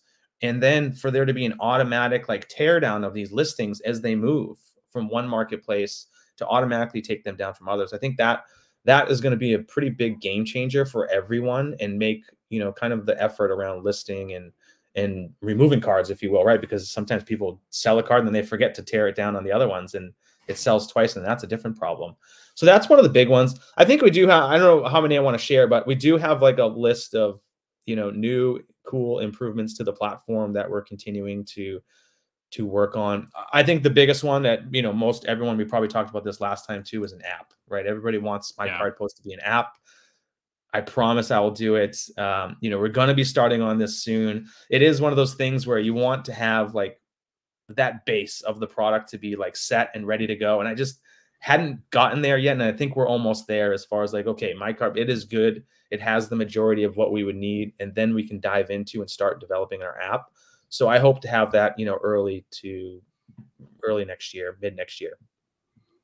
Yeah, I think personally, as I sort of look at like maybe like how you can fit into the hobby, I go back to that Mascot thing, and I would agree with you, Mark, that that's a really big deal, because to me, what that makes MyCardPost is not an or product. So it's not an eBay or MyCardPost. It becomes an eBay and MyCardPost, because it's going to be tough. I mean, no offense, for you to compete with eBay and the amount of eyeballs and volume that they can drive. They're one of the biggest companies in the world, and they have a 25-year head start at this point. No question. But if and speed does matter to people, that, moving product is important if you're in a arbitrage business, if you're trying to buy low and sell high in sports cards, right? And so you can't discount the importance of that. But if I can use a tool like Mascot, which I don't know a ton about at this point, is that free? Yeah. For like me? Okay. Yeah, it'll be free for you. Yeah. So if I use Mascot, and you tell me if I'm wrong, but I'm just going to go off my basic understanding, I can create the listing in Mascot and then choose what platforms it gets published to. So that way I can do one listing. It can go on eBay or some other platform and MyCardPost. And then if it sells on eBay first, well, then I'll for this the speed, I'll pay the 13%. But if it happens to sell on my card post first, then if it's like, let's say a $500 card, then I just saved a whole bunch of money. Exactly. And you can control different price points on different platforms, you know, to accommodate for, you know, whatever the fee structure is on that particular platform. So you can have a card listed at 15% higher on eBay and then 15% less on MyCardPost as an example, and still walk away with more money at the end of the day, right? On, well, at least for MyCardPost, right? But yeah, I agree. I think it's going to be pretty cool. Once I learned of it, it was something I was immediately excited about, because I was thinking about having to solve this problem myself. And I was going down the path of thinking about, okay, well, what kind of tool can I build to help make it easier for people to, you know, one-click automate their listings on MyCardPost? Because, you know, I do recognize that that was a challenge. And you're absolutely right. I'm not trying to compete with eBay. Like, that would be foolish of me to try to do that. They're massive and huge. But it's an or statement, right? It's around giving people another avenue to make different kinds of deals, to be able to replicate that card show experience online 24/7, where, and especially for someone like me, right? I have little kids. I can't travel to card shows every weekend or fly across the country, and I just can't be there. And I think there's a lot of people just like me that are in that same boat, but they still want to be making deals. They still want to be doing this kind of stuff. And, you know, now you can do it from the comfort of your home. Like as if you were at a card show in person.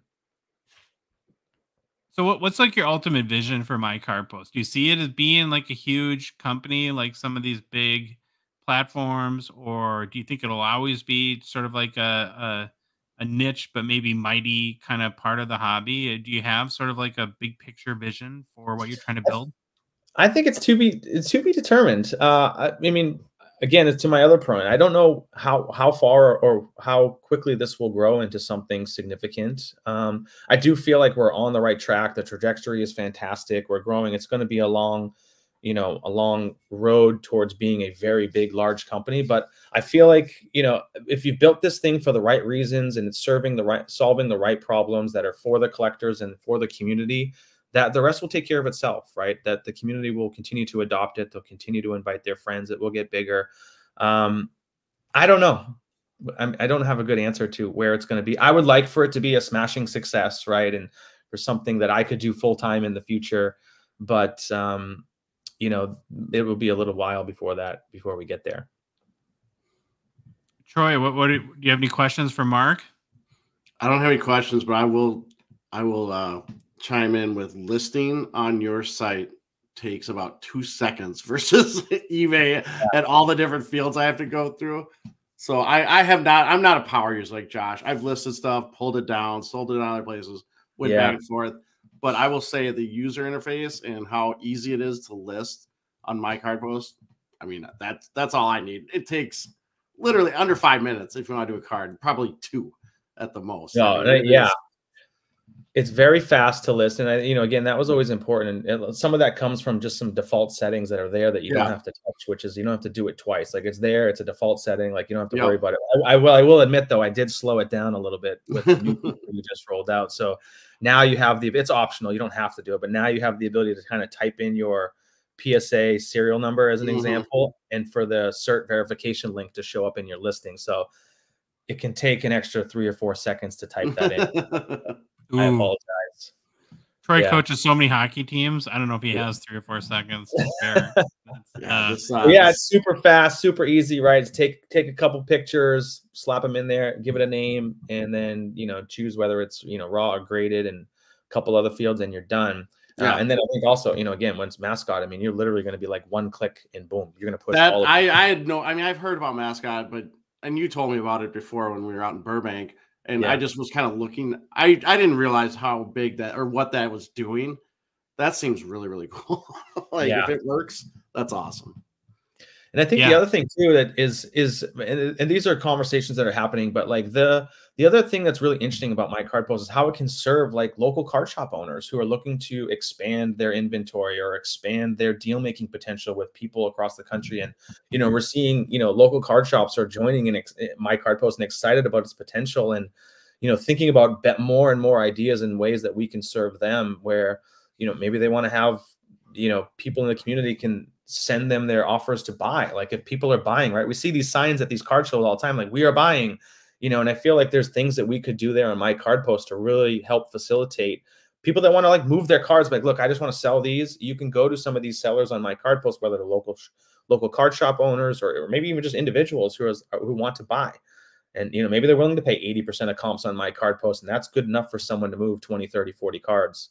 So I think there's just so many ways where we can, just advance the platform and serve different use cases. And the community is awesome. I mean, I get like so many like feature ideas every day through Instagram or through My Card Post chat. And I mean, I have a long list off to the side. Like, hey, great idea. I'll put it on the list. Like, I can't promise you when it'll get done, but I'll work on it. I like the card shop idea because when you were saying that, it made me think of how well, obviously local card shops are very regional, but it matters, I think, in the players that are sought after. So here in Minnesota, if there's a nice Kaprizov rookie card, it's going to sell right away in any card shop. But if somebody brings one into those, or brings that card into their local card shop in Tampa Bay, it might not have the same desirability that it would here. And so if I'm a local card shop and now I can basically expand my reach to anyone in the US and Canada through a platform potentially like this and say, hey, we know that we can sell for good money Kaprizov rookies here in Minnesota. That's what I want to buy. Send me your offers. That's pretty cool, because basically without something like that, they're kind of limited to whatever walks in their door that day. Exactly. And me in California, maybe I have a couple of Kaprizovs that I want to move, and you aren't aware of them because I'm never going to walk into your local card shop door in Minnesota. So for me to be able to like, hey, I don't know, are you guys interested in buying these? I think they could move really well in your store. And again, it goes right back to this ease of use and the workflows on My Card Post, where it can be a very quick negotiation. Be like, hey, yes, would love these. By the way, I saw these other 3 cards on your page. I'd like to add those to the deal, and I'll give you X, and you can accept, reject, or counter. And very quickly you strike a deal, and boom, that card shop owner now is able to acquire inventory that is across the country. Yeah, I forgot. Yeah. So you're in California. Where are you in California? I'm in San Jose, so I'm up in the Bay Area, so Northern California. Yeah. What's the local hubbub on William Eklund? Is he going to be the real deal? See, I don't know. I'd have to ask my buddies on the hockey team that I play with more about that. I'm still mainly a Boston Bruins fan, so I don't. Oh, wow. Not as ingrained in the Sharks. I mean, I'm literally trying to prevent my son from being a Sharks fan. So that's proving more difficult enough when he's in junior Sharks hockey camp. So yeah, I'm struggling there. You just lost all your members, and there's how that goes. Well. Yeah. Just a couple things I'll say to you to close out is that, number one, I think you have a really cool story. What I've always appreciated about you the most is just, and you kind of mentioned this, your authenticity, your genuineness. You don't kind of come on a show like ours and try to make things seem 10 times better than they actually are. You're just really, you care about this. It's very apparent, and you're trying to build something that you think is going to benefit the hobby. And I think there's a lot to admire in that. And then just beyond that, we really support you, or appreciate your support of our show and sponsorship of the pack opening videos. And when Troy and I talked about starting a podcast and trying to build one and have sponsors, we wanted to only work with people that we really believed in, and people that we feel are very aligned with our values and as collectors. And, so I definitely feel like you've been fantastic to work with, and we very proudly, try to help you promote My Card Post. Yeah, you guys have done a great job. I mean, speaking of another thing, that not a day goes by that I don't hear is like, oh, I heard about My Card Post on the Gong Show, and it's so it's been great. Yeah, you guys do a great job. I'm happy and appreciative of the partnership with you guys. And yeah, it's just been great. So good luck in year 2. We'll keep following very closely, of course, and then we'll have you back on maybe 6 months or a year from now and get another update on your platform, if you launch anything new. And and especially, I think people are going to want to know whenever that mascot integration comes to be. Yeah, hopefully soon. And yeah, we got a lot of cool and exciting things planned in the coming months. So definitely, stay tuned. And And yeah, and join, sign up, create your account. Again, you don't have to pay a subscription to start. You're more than welcome to join and be a free member only, and just browse and buy some cards of interest, or just kind of get situated and comfortable with the platform before you decide to do that. So yeah, looking forward to it. All right, Mark, take care. And thank you again for your time. Appreciate it, guys. Have a good one. All right, we're back. Thanks again to Mark for taking his time to join the show. I found that very informative. Did you, Troy? I found it hugely informative, and I loved hearing. I kind of like hearing about the kind of new ideas or the things he's thinking about. He didn't give us all the new ideas in the hopper, but I like hearing that stuff. I like hearing about his story. Will say this too. To me, the greatest thing they have going is just how easy it is to use their platform. It is so easy. It is. I love it. I love it from the easy use perspective. I really like that mascot deal because I think cool. for them to be successful, it can't be a competition with eBay.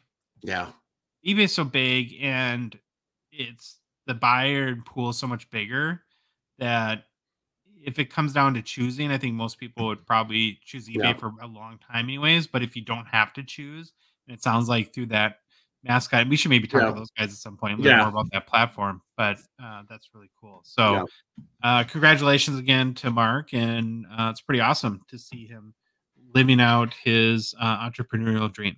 Definitely. Okay, Troy, we're going to move on to our PWCC Weekly Hockey Preview. So PWCC is a Gong Show partner sponsor. And of course, we're grateful to them, very grateful for their support of this total Gong Show that is the Hockey Cards Gongshow. The current PWCC Weekly auction ends this Sunday night. Be sure to check out the almost 300 hockey cards in the auction at PWCCmarketplace.com. And remember, too, that Jeremy Lee and I will be back at it this Sunday night at 8:30 Central Time. Cover all the best hockey cards closing in the auction on his YouTube channel, Sports Cards Live. Again, at 8:30 Central Time. We run through all the cards, including the conditions, significance to them in the hobby, and comment on the closing prices. But it is, Wednesday for us and Thursday in the weird meta future world that we all else are in. So it's time for us to cover and highlight our favorite vintage and modern cards in this week's PWCC Weekly auction. So we're going to kick off like we always do with our favorite vintage cards. First one, Troy, 1961 Parkhurst Dave Keon rookie, PSA 9. I failed miserably. For some reason, I didn't load up this one. So hold on. 61 Parkhurst. All right, YouTube people, I'm sorry. Listeners, I'm sorry. Right there. Oh, there. No, I have this. Where'd it go? There it is. Yeah, there you go. PSA 9. It's a Pop 26. There's only one graded higher at PSA 10. It's also a PWCCE exceptional eye appeal rating, so it puts it at the top 15% of cards for that grade. So one of the higher grades for any PSA graded card. Very, very nice Dave Keon rookie card. Now, do you know much about Dave Keon?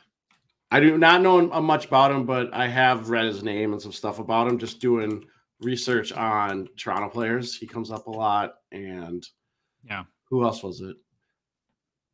No, it was because I couldn't remember. This guy played most of his career with Toronto, a lot of it. Yeah. And so every article I read with a Toronto player, he's in there somehow as an all-time great. Yep. He played 22 seasons of professional hockey from 1960 to 1982. 15 of those, like you mentioned, were for your Toronto Maple Leafs, Troy. Yep. Over his NHL career, he scored 396 goals, added 590 assists for 986 points, very close to 1,000. Yep. In 1,296 games played. Now, Troy, you've claimed the Leafs as your team. They're my team. So you need my Canadian team. They're my This Canadian is something team. you're going to need to know. So, in fact, he made such a mark with the Maple Leafs that in 2016, as part of their centennial celebrations, he was named the greatest player in team history. Oh, wow. I didn't know they named him the actual greatest. Yeah. Boy, that's a bold statement. Cool. That's pretty cool, though. He was a Calder Trophy winner for the Leafs in 1960-61. He scored 20 goals and tallied 45 points. Small guy, Troy, in the vein of many of today's skilled forwards. 5'9", 163 pounds, very slight. Yep, 6'2" was Giants back then. Oh, yeah. He would go on to win a couple of Lady Bings in the 1962-63 and 63-64 seasons. Each year, he only took one minor penalty. What? That's almost impossible as a defenseman. Keon is a four-time defenseman. Did I? No, he's a forward, I think. Yeah, I'm sorry. It's been a long day. Yeah, that's right. Well, now you have to look that up because I'm second guessing myself. Hold on, I got it. He's a center. He's a center. Yeah. 4-time Stanley Cup champion, 1962, 63, 64, 67. He did win the Conn Smythe in 1967 as well. Now, I mentioned he played 22 seasons of professional hockey. I did not say he played 22 seasons in the NHL. So here's where the insufferable Minnesotans of us kick in, Troy. After the 1974-75 season, a little tumultuous in Toronto, the owner publicly kind of put him on blast, saying his leadership abilities was the reason why they weren't playing well. So he decided to bail on the Maple Leafs and made the jump to the WHA and the Minnesota Fighting Saints. Yeah, I love it. He played in 1975 and 1976 for Minnesota and played well. But this is sad. The most notable part of his experience here in Minnesota is that in both years, the team folded twice. Because they were struggling pretty bad financially. So they played in 1975, and like with 21 games left, they folded. Then they found a way to come back in 1976, and he came back, and then they folded again. Okay, I'm going to do this real quick.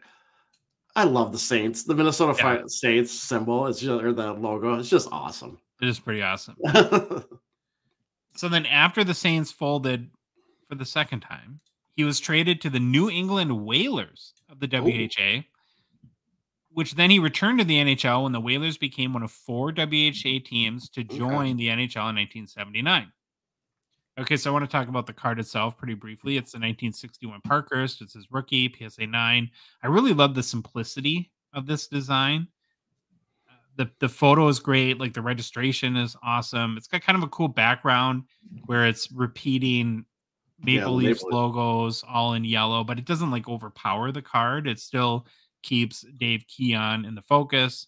Of course, PSA 9, the card is in very nice condition. Super crisp, really everywhere. Left to right centering looks spot on. Maybe a little off top to bottom, but small issue there.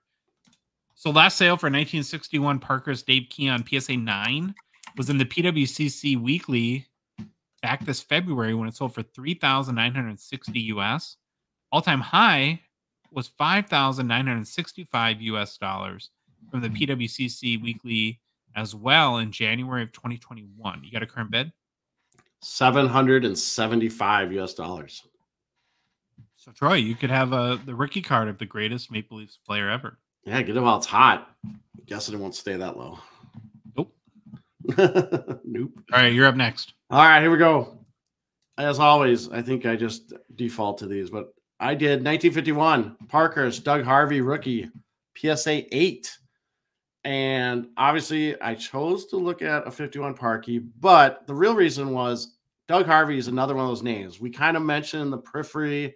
You'll read a record, Doug Harvey's name. We've mentioned around there, but we never actually talked about him. And when I saw this, I was like, well, one of the greatest defensemen to play the game. It's a 51 Parky. I'm in. I'll just do this card because that makes sense. He was kind of like Bobby Orr before Bobby Orr, right? A little bit.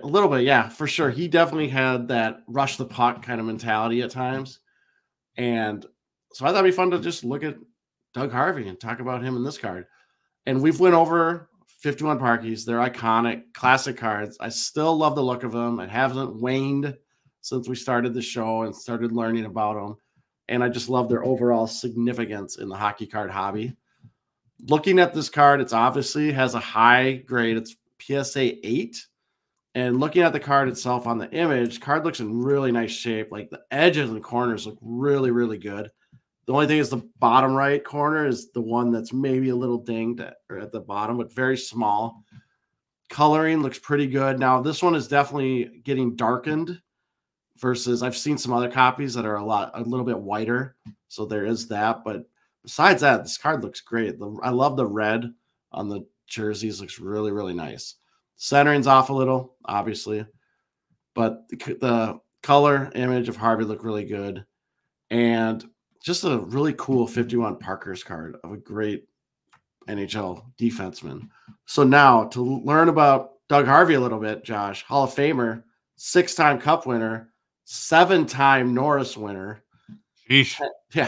10-time NHL first All-Star team, 1-time NHL second All-Star team, named to the greatest 100 NHL players in history list put out by NHL.com during the 2017-18 season. For his career, 88 goals, 452 assists for 540 points in 1,113 games played. So, yes, he did have an offensive component. He would rush the puck, but he wasn't the hugest goal scorer. And his number 2 is retired in Montreal. Now, just a quick little thing on Harvey. Very interesting player. Was one of the greatest defensemen to play the game. But he also had some off-ice issues around alcohol that affected his reputation. In fact, they made him wait 1 year to be inducted into the Hall of Fame after he became eligible so he could clean himself up. Well, he didn't take that very well and skipped his introduction ceremony to go fishing. So that didn't work. He didn't want to hear that. But yeah, great defenseman, great player. Now back to this card, specifically PSA 8. PSA has graded a total of 345 copies of this card, with 26 of them being PSA 8s. And it looks like there's only 7 copies of this card graded higher than a PSA 8. So the most recent sale of a PSA 8 copy I could find was on August 21st of this year via Heritage Auctions for $5,880 US. That was also an all-time high public sale that I could find of the card. Okay. Current bid $900 US. Buy. It won't stay there, but buy. Great card. Before I get in my last vintage pick, I just got to mention, or I want to ask you about this too, but holy cow, the vintage cards in this week's auction. Tons. I could have easily picked like 20. Yeah. Oh yeah, there was a goalie one I was going to do. It was one of those guys it's one of those guys we haven't mentioned before. We have in the periphery, but I decided to land on Harvey because Harvey is an all-time great. Oh yeah. So I chose a 1984 OPG Wayne Gretzky BGS 10 Pristine. And I chose this card very specifically because one of the things we really try to do on our show is provide a little bit of education of things that you would never know unless you were in this hobby long enough or talk to the right people, but could really materially change whether you like a card or not, or what you think, or maybe your perception of that card. On face value, and it's a super, super nice card. It's a pristine grade of a 1984 card, which is very, very tough to get. And the reason probably why is because it's pretty clear. It's almost overwhelmingly clear that it's a sheet cut card versus one that was pack pulled. And so again, I think from an educational standpoint, it's worth reviewing again. First of all, the population count for BGS 10 is 18. There's no pristine or black labels. And for those that don't know, a BGS 10 pristine black label has all 4 subgrades. So for centering, corners, edges, and surface are all perfect 10 subgrades. This card has 3 perfect 10 subgrades for centering, corners, and edges, and 1 lone 9.5 gem mint subgrade on surface, which is one of the small clues as to why it is a sheet cut card, and we'll get into that for a second. But the biggest clue or tip off as to why you would conclude this card is sheet cut is the corners and edges are like beyond perfect. Yeah, they're perfect. They're just immaculate. And what we know from 70s and to mid 80s is that a lot of the OPG cards that were packed into wax packs were cut with a wire and have what people refer to as the OPG rough cut, or where the corners actually look frayed. The card, and again, that's another thing that I didn't understand. Like if I would have seen like 3 years ago a Gretzky rookie, OPG rookie with that rough cut, I would have thought the card is damaged. And I was like, gross, I don't ever want this card. But that really is kind of the true, authentic representation of that card. But even though this card was most likely sheet cut, what's important to know, it was still produced at the same time all the other 1984 Wayne Gretzky's were produced. It just was never cut out of the sheet and packed into the cards, and so it ended up being cut at a later date. Now I want to get back to the subgrades a little bit and why having all pristine subgrades except the surface is another tip-off. When these sheets were printed and then stored instead of being cut, they were rolled up. So very often that rolling process was a little bit of abrasion onto the surface of the card, which is why in these cases you'll see perfect corners, perfect edges, perfect centering, but a little bit lower ding on the subgrade. And then the other kind of thing that's really important to know about OPC cards and ones that were sheet cut versus wire cut, and it's another kind of tip off or clue in this direction, is PSA does not grade sheet cut cards, and only Beckett does. So when you see one in Beckett and you kind of add all the clues together, it becomes pretty obvious that this was a sheet cut card. Now, does that make it bad? No. Does it make it wrong? Absolutely not. It's kind of a collector preference thing. And it comes down to, to enjoy a card, do you want, and especially one that's in gem mint, do you want to have it really be perfect and be very crisp and clean on the borders, edges, and corners versus a gem mint 10 OPG rough cut card that was put into wax packs will, like I said, have that fraying on the edges and corners.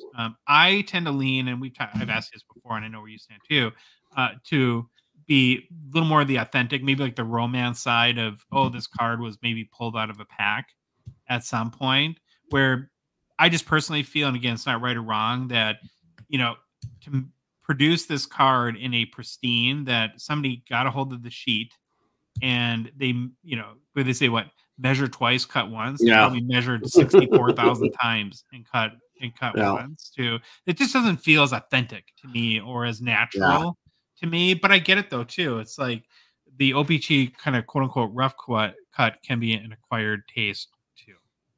Yep. And I think that a lot of that it gets reflected in the value, because last sale of the 1984-85 OPG Gretzky BGS 10 was this August when it sold for $1,742 US. And I would think that if this was a BGS 10 rough cut, it would sell for way more than that. Yeah. Oh, I'd assume so. An all-time high, $4,440 US this past April in the PWCC Weekly. Well, I got a current bid. $420 US. Okay, we're going to switch over to modern, and I think I realize I've talked about this card before, but again, from an educational perspective, I really couldn't pass it up. It's a 2020-21 Metal Universe Connor McDavid Jambalaya PSA 10. It's got a pop 3, so there's only 3 of these at this grade. And as we start to get more and more years of inserts like Jambalayas, so they've come out last, 3 years in a row, and they're going to repeat McDavid every year they make one. I'm becoming more and more of a big fan of what I call like the first. So if I want a McDavid Jambalaya, instead of the 2022, which is his 3rd straight year as a Jambalaya, I think the safest longer term play is to find, well, what was McDavid's first Jambalaya? And then, so that fits the bill there. And then, of course, given it's a PSA 10, it makes it very exclusive with that pop count of 3 out of 28 total graded. One thing to note, though, if you're looking for a 2020 McDavid Jambalaya, is there's 2 versions. One was an E-Pack achievement, and in the regular base set version, he's wearing a white jersey and he's wearing an orange jersey in the E-Pack. I think, again, the more long-term value potential is going to be on the number 1 card, the not E-Pack achievement. Those seem to, people are more divided on those cards, where people universally, I think, appreciate more the cards that come out in the hobby set. So if I was able to choose, I would definitely choose the one in the white jersey. Like I mentioned, there are also McDavid Jambalayas in 2021-22 and 2022-23. So, we're starting to get a little crowded here in the McDavid Jambalaya land try. And again, it's where I go back to my concept of first. So looking at 2020 Metal Universe, the pack odds to get any jambalaya were 1 in 600 hobby packs and 1 in 1,500 in retail, which is basically blasters. And there are 22 cards in the 2020 jambalaya subset. So your odds to pull a McDavid were 1 in 13,200 hobby packs and 1 in 25,300 retail packs. So pretty tough chase there if you specifically wanted to rip and get a McDavid. Now, the Jambalaya is another card with its roots in the mid-90s. So the most iconic and valuable Jambalaya sports card is going to be a 1997 Michael Jordan. Yeah. So I think we're over 100,000 at some point, and Wow. 50,000-ish still right about now. Last sale for 2020-21 Metal Universe Connor McDavid Jambalaya PSA 10, 2,370 on September 17th by the PWCC Weekly. All-time high, again, PWCC Weekly in June, 3,480. And then there's actually 2 other sales of this card, both in the PWCC Weekly. So I kind of really hope this goes to a collector. I kind of like getting flipped. It's like, this is a really kind of special, cool McDavid card. So my wish for the hobby is that whoever bids and wins this card is a McDavid PC guy. You got a current bid? $260 US. Okay, Troy, your turn. All right, Josh. Before I show who this is, I'm going to take a step back. And I did this card solely because, well, I'm going to give it away. I honestly don't think we've ever mentioned the name Duncan Keith on our show. No. I'm pretty sure I have not. And I wanted to show some love to guys that we do not talk about at all on this show. And I kind of put this note in here. I'm like, I know we get bogged down on this. We both do it. We can have like McDavid's, Gretzky's, all on these Lemieux on the modern stuff. But I'm Danny Heatley. Yep, Danny Heatley. I'm going to change it up, and we are going to look at Duncan Keith because, dang it, we've never talked about him. So I thought it'd be a great opportunity. Let's do it. So the card I'm looking at is a 2005 SP Authentic Future Watch Auto. Duncan Keith out of 999. PSA 10. The card looks absolutely amazing. And actually, it's a PSA 10. And you zoom in, and man, there's not much that you can tell from the pictures. The corners look fantastic. Edging looks great. I looked at the back. Back looks fine. You know, when you got the color against the white, sometimes it'll wear down or you'll see some leaking. But this looks fantastic. Card looks really, really nice shape. The red from the Blackhawks looks really nice on those cards that year. Oh, yeah. You know, one thing I noticed about the Blackhawks logo is that I never knew there was blue on it for some reason. I was an idiot. I didn't realize this yellow feather had blue in it. Oh, yeah. So I noticed that. So again, I think this card looks great.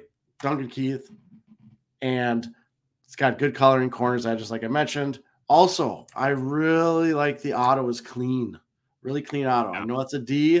I know that says Keith, and I see that's his number. I like that. Yeah, it's not scribbles like we're so used to seeing. Yeah, not scribbles. It's not faded. It's not like he lifted the pen up and forgot to put it down on some part. Looks really, really nice. So this card has a PSA 10 pop of 32. Here you go, Josh.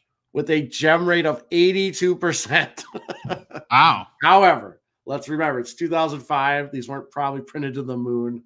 I'm guessing that pop's not changing much. Plus, let's be honest, there's not much hobby love, I don't think, for Duncan Keith. But to me, it was pretty interesting to see that high gem rate. And I was making a note to myself, I guess in 2005, Upper Deck went really, really slow on the process. Make sure the cuts were just perfect for every card. Because I don't think 82% is the highest I remember. There might be some that are higher, but that's pretty high. Shots fired, Troy. Oh, shots fired. Shots fired. Yeah. But as I said, the real reason I did this card was to learn more about Duncan Keith. So here we go. 3-time Cup winner, 2-time Norris winner, 1-time Conn Smythe winner, 2-time NHL first All-Star team selection, 1-time NHL second All-Star team selection, 4-time NHL All-Star game participant. Here's the one that I completely forgot or blew my mind. Named to the greatest 100 players in NHL history list. Wow. I didn't know that. It makes sense. He was a great D-man, but it's one of those guys where you look at his stats, you're like, huh? because here's his career stats. Again, remember defenseman. 106 goals, 540 assists for 646 points in 1,256 games played. But longevity, cups, Norris, it makes sense. It's just one of those guys I kind of forgot about. Half a point a game guy. Yeah. Right? Yeah. Nope. And then when I was researching him for this little short bio, this is my favorite. I love this story told by Duncan Keith's dad. Way back when we were still living in Fort Francis, we went to Minneapolis for a squirt tournament. Interesting. I wonder if they played 5 games in a day. Dave Keith said, kids from all over the world, including Russia. Ilya Kovalchuk played for the Moscow Selects and scored 4 goals. Duncan's team lost 7-3, and he was so crushed. So he said to me, we have to move to Russia so I can get better. I told him, son, we are not moving to Russia. Probably a good call there, Troy. Good call, but I love that. Yeah. And there's a lot about Duncan Keith kind of being a workout freak, like doing everything he can. He was determined from the day he was like 8 years old to play professional hockey, if you read the bios about him, and he made it happen. Again, great player. I loved researching about him, loved looking up his card. Really nice card. I really like the look of this card. Most recent verified sale of this card I could find was on October 11th of 2022 via ebay.ca, and verified at Terra Peak was for $301.75 US. Current bid is $56 US. All right, this last card I'm Great very excited about. Yeah, great card. And I'll admit it, I picked it for kind of obvious reasons at first, but then was blown away with really what I would consider the history of this card. Yeah. So I'm talking about as a 2013 The Cup, Wayne Gretzky and Mario Lemieux, signature renditions auto out of 50. It's raw but NBA authenticated, like all the raw cards are in PWCC Marketplace. It's an interesting card too, for a lot of reasons, but it's significant that it's a dual auto of Gretzky and Lemieux, of course, but it's unique in that they're both in Team Canada uniforms. Mm-hmm. And one thing that I really appreciate about this card is that, and very uncommon in like dual auto cards, is it features both pictures of Gretzky and Lemieux, but it's the same photo. So they got when they were on the ice together, and that kind of makes it awesome in and of itself, but it gets way better. So the image, Troy, is from the 1987 Canada Cup. And here's something that's really incredible and significant about that. It was the only tournament where Gretzky and Lemieux played on the same line. Gretzky ended up being the tournament MVP with 3 goals and only 18 assists. And Lemieux led the tournament with 11 goals and added 7 assists. Oh, controversy there. Holy cow. So I wonder if Lemieux, all his goals, Gretzky assisted on. Well, Lemieux is like the Draisaitl. Yep, there you go. Right? He wouldn't be that good if he wasn't playing with Wayne Gretzky. Right. So Canada, in this tournament, Troy, featured 12 future Hockey Hall of Famers on their roster. Have there even been 12 Hockey Hall of Famers from the United States? No, I know there. Yes, there has. They would go on to win the tournament. They beat the Soviet Union in the finals in a best-of-3 series. Now, you got to remember, too, at this time, players from the Soviet Union were not allowed to pursue careers in North America. So it was one of the few chances that fans and players got to kind of test playing North American talent versus people from the USSR. In the tournament, Troy, the USA failed to make the elimination rounds. Shocking. So this card is like just a million things going for it. It's got tons of history, right? The only time they played together on the same line in a tournament. They're in the same image, which I think is really an awesome feature of this card, because normally you'd see like a headshot of each. It's a photo of both of them on the ice together at the same time in a game. It's a cup card, so that's always a bonus. Yep. Numbered out of 15 makes it very elusive. Hard signed autos, which you would expect with the cup, but it's got the nice touch of the gold ink auto as well. A horizontal card, which I know we typically don't prefer, but there would be no way to get them. Yeah, I can make an exception if it's this card. Yes, for this card. The condition's not perfect. The corners have a little bit, but Yeah. the card is in good enough shape. This is, in my mind, a special card. This is a card that, and not every card does this, of course, but in some few cases that kind of crosses over into that. It feels like as much of a piece of history as it does just a hockey card. And whoever came up with this idea at Upper Deck at the time to create this card, I'm sure it was work maybe to put together, but it's awesome. The concept is just amazing, and I love it, and really, really want it. So the only public sale ever on this card for 2013-14, the Cup Gretzky Lemieux signature rendition autos out of 15 happened to be this exact same card. This is numbered 5 out of 15. It sold for $616 US, but way back in October of 2014. It ain't going for $616 this time, I don't think. I would do that in a heartbeat today for this card. I got excited when I saw that, and then I saw the year. I was like, oh. Yeah. You got the current bid, Troy? $165 US. So do you love this card as much as I do? Oh, yeah. I would definitely bid on this if I could afford it, but I'm assuming it's going to get out of my price range pretty quick. Yeah. Okay. Now, what? It's been like a week plus since Series 1 has been out. And last week we kind of looked at, from like a base Young Guns perspective, tried to rank who the biggest chases were. And we had mentioned at the time that one of the things we're excited to track is with the new configuration in Series 1, we've got all these new cards. We've got the Young Guns Deluxe. We've got all the Outburst parallels. And at this point, I think have enough information, maybe not to draw complete conclusions, but to at least get a basic understanding of where the values are going to shake out on some of these new cards. And so spend some time this week looking into sales for 2023-24 Series 1. And we're going to kind of go through each of the parallels quickly and kind of where their values are landing in relation to each other. And to do that, I used the 4 biggest chases from our last week episode. So Matthew Nyes, brother Luke Hughes, Jedi Master Devin Levi, and Yaroslav Askarov, who we don't know what his kind of cool gimmick is yet, but I'm sure he's getting one, or he's going to develop one. I have to say this too. You blew our whole production budget on these graphics. These are really nice. Oh, really? You like them? I like them.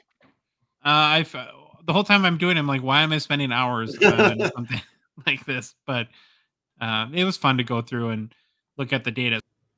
All right, Troy, we're going to start with Matthew Nyes. And the first thing I did is I did kind of an update on his average sales value for his Young Guns base. I looked at the last 5 sales. So that's currently coming in at $42.88 US. Then we get into the new stuff. So we start with the Outburst Silver, where the last 5 sales average here is $116.78 US. So that's a 2.7 times multiplier over his base Young Guns. And I think that's one of the key questions, especially with these Outburst Silvers, is how do we value these? Yeah. Like when we get one, how do we figure out if it's, we know it's going to be more than a base, but to what degree? And so this is just Matthew Nyes. And one of the things that'll be interesting to see is how this holds through the other players we look at. Then you look at his Young Guns Deluxe. Remember, this is the new parallel out of 250. So there's been exactly 5 sales here. So we could do a 5 sale average of 231.27. That's about a 5.4 times multiplier over his base Young Guns. And then his clear cut Young Guns, looking at the first 5 sales there, has a 5 sale average of 251.83 US, about a 5.9% multiplier. So like I said, just looking at Matthew Nyes, the couple things that stood out to me at least are, I don't know what to make of it, but a 2.7 times multiplier of the Outburst Silver. And then the fact, Troy, that the Young Guns Deluxe out of 250 and the clear cut are kind of in the same ballpark from a value perspective.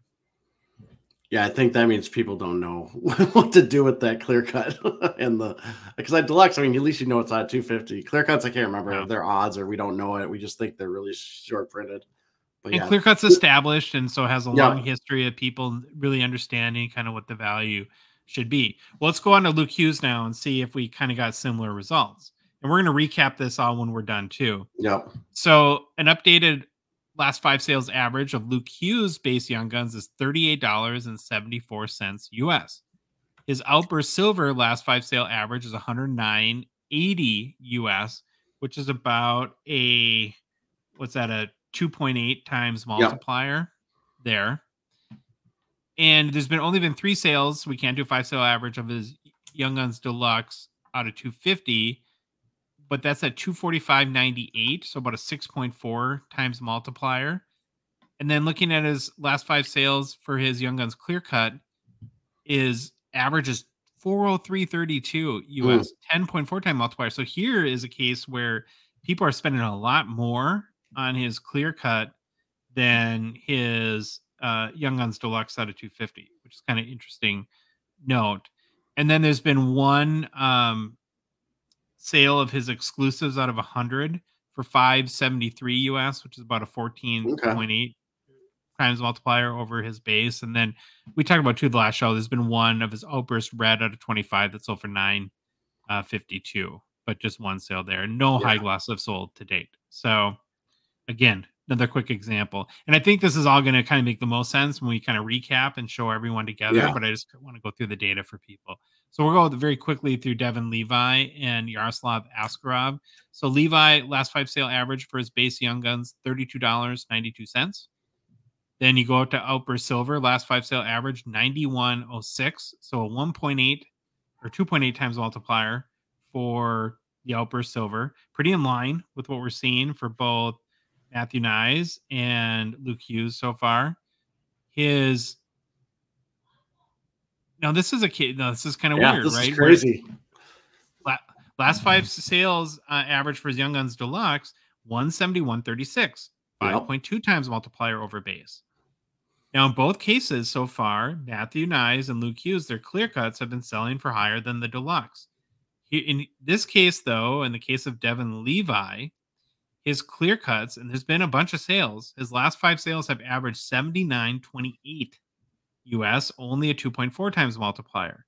So that might tell me that if you can get if you're believe in Devin Levi, you want to collect him, you think he's a good investment opportunity, whatever your reason for collecting him is, that there's a lot of value right now in his Young Guns Clear Cut. Because it's, at least compared to Hughes and Nyes, it's way cheaper proportionally. And then there's been one Young Guns exclusives out of 100 sale at 280 US. So that's 8.5 times multiplier over his base Young Guns. And then the last guy we kind of looked at individually is Yaroslav Askarov. Last 5 sale average base Young Guns, $21.40 US. Only 4 sales of his Outburst Silver, but the average there is $67.50 US. So that's about 3.2 times multiplier over his Young Guns base. And Young Guns Deluxe out of 250, there's been 2 sales, average of 76.64, a 3.6 multiplier. So maybe a little bit of value there if you can get one in that range.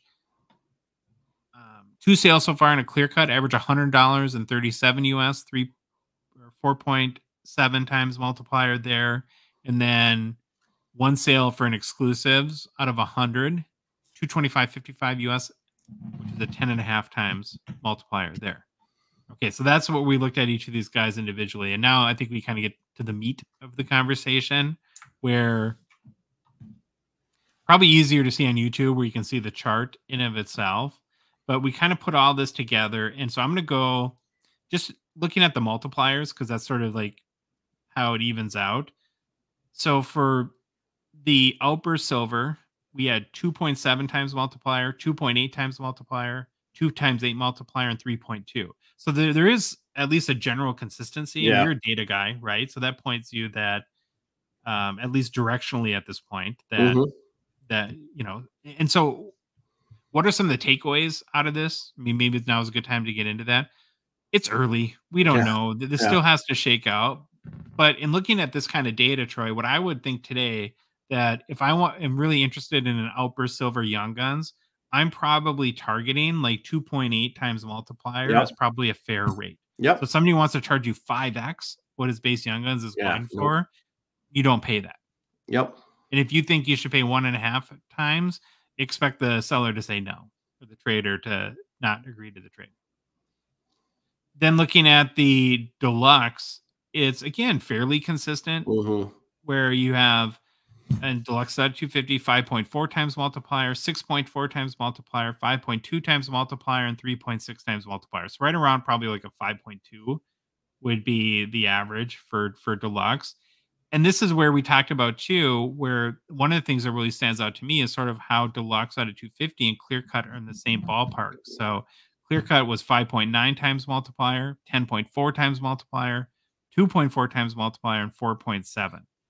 I think if you average them out, they're actually, again, pretty close. Is it? So that Levi thing is a little weird. I'm wondering if those were like low buy it nows or something. Like what? I don't know. I mean, it's initial sales. It's, I think like you made a really good point a couple minutes ago where these new cards come out and people don't even know what to price them.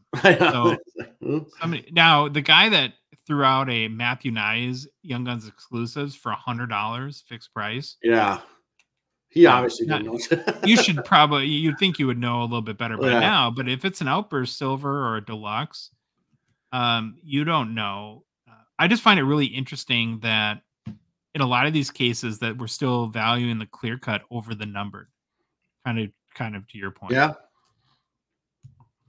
And then there's pretty common on exclusives, right? We had 3 of the players that had an exclusive sales. It was a 10.5 times multiplier, an 8.5 times multiplier, and a 10.5 times multiplier, right? So right at probably 9.25 or whatever is the average there. And then we've only had 1 Outburst Red, so it's hard to draw too many conclusions. So what are your takeaways? Again, I don't know.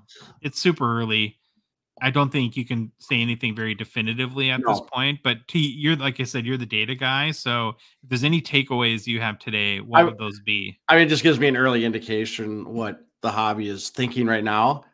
However, you're going to need 30. I think you would really need 30 sales to start seeing maybe a little bit of trending. Plus, it's weird because we got another variable, right? Actually, how these guys are playing with time is also going to affect this. So that'll be interesting to see how that kind of happens. But yeah, once you get more sales, you'll see this kind of, I don't know what will happen, like where they'll go and move, but it's an interesting trend just to start.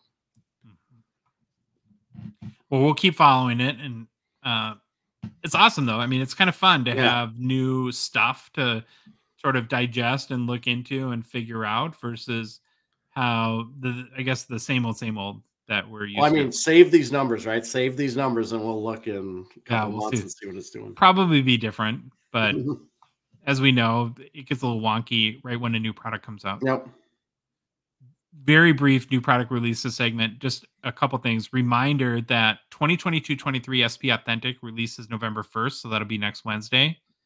And then Troy, I don't know if you might have maybe told me this, but 2021-22 Synergy as of today, Wednesday, and definitely Thursday. Oh yeah, EPAC. Yeah, it's available on EPAC. So I checked this morning, $93 US a box. Now, again, with EPAC, you don't get the physical box, but there are achievement cards that you can, I guess, achieve via collecting or trading on the EPAC platform. So it looks like there's like a black auto parallel, and then there's a number of, and I really like these cards, Cast for Greatness parallels that include auto. So those are maybe a little bit of the different wrinkle that you will get on EPAC. But here's what's kind of really, I don't know how to think of this. So 2021-22 Synergy debuts today at $93 US a box in EPAC. If you're in the US, you can get it for $55 a hobby. Buy it online on Dave and Adams. Buy it at Dave and Adams like or Steel City. Half. And you get all the cards. Yeah. Unless you really love those achievement cards. Yeah. I mean, you're going to definitely pay a premium. Okay. We're going to end the show with personal pickups. Like I always do, you go first. All right. So I don't have pictures of these. I'm going to hold it up. But I got a sweet 2022-23 trilogy Matt Zuccarello with the Wild base black foil memorabilia patch auto out of 25 from a listener. So thank you very much. Is it Braun? Braune. I really appreciate this. It is going right into my display case of Minnesota Wild players. Again, we say this all the time. I'm actually blown away. Anyone would send me anything or us anything. It is very much appreciated. And again, not needed at all. Please listen, watch our show. And if you feel compelled, join the Patreon, but you do not need to send us stuff. But I really appreciate this. And I love this card. Patch is awesome. Auto's awesome. And it's an awesome card and yeah. very, very gracious, or very, very nice gift. And then I talked about these already, but I just want to show. I got them in hand. I got my from Slab Sharks, my Mikko Koivu auto, and then Nice. oh God, I'm trying to go reverse, and my Bernie Nichols one. There we go, out of stature. So got these in hand. They look awesome. Going in my cases. I love it. There you go. I had one personal pickup since last show. I did another trade on my card post. Just talked to Mark today, so I guess very timely in that regard. Got a card that I'm really pumped about, Troy. It's a 2022-23 Metal Universe Kaprizov Hot Numbers insert. I love anything Kaprizov, and I love anything in the reverse retro jerseys that have our old North Stars colors. So very cool. Now, if you're not familiar, these hot numbers are lenticular cards, so they're the cards that kind of move and have motion. If you Sport flicks, that's all I can. That's all I think about. Sport flicks, and it's kind of a quote unquote new insert for 2023, 2022-23 Metal Universe, but the card, of course, is not brand new. It dates back to Flair sets in the mid 90s. Okay, and many might be already familiar with like hot numbers would associate with like a 1996 Gretzky. Hot numbers from Flair, kind of a cool card there too. What Upper Deck did though with this Kaprizov and all these with kind of the yellow background is made it much more colorful. Like if you go back and look at all the different Flair or hot numbers cards to date that were all had that lenticular component, maybe a little more muted when they were originally produced. In the, I know in the, like I said, in the 90s, and I think there's maybe a set in 2007. The first hot numbers was in 94, I believe. Oh, 2007, 2008. Flair did it as well.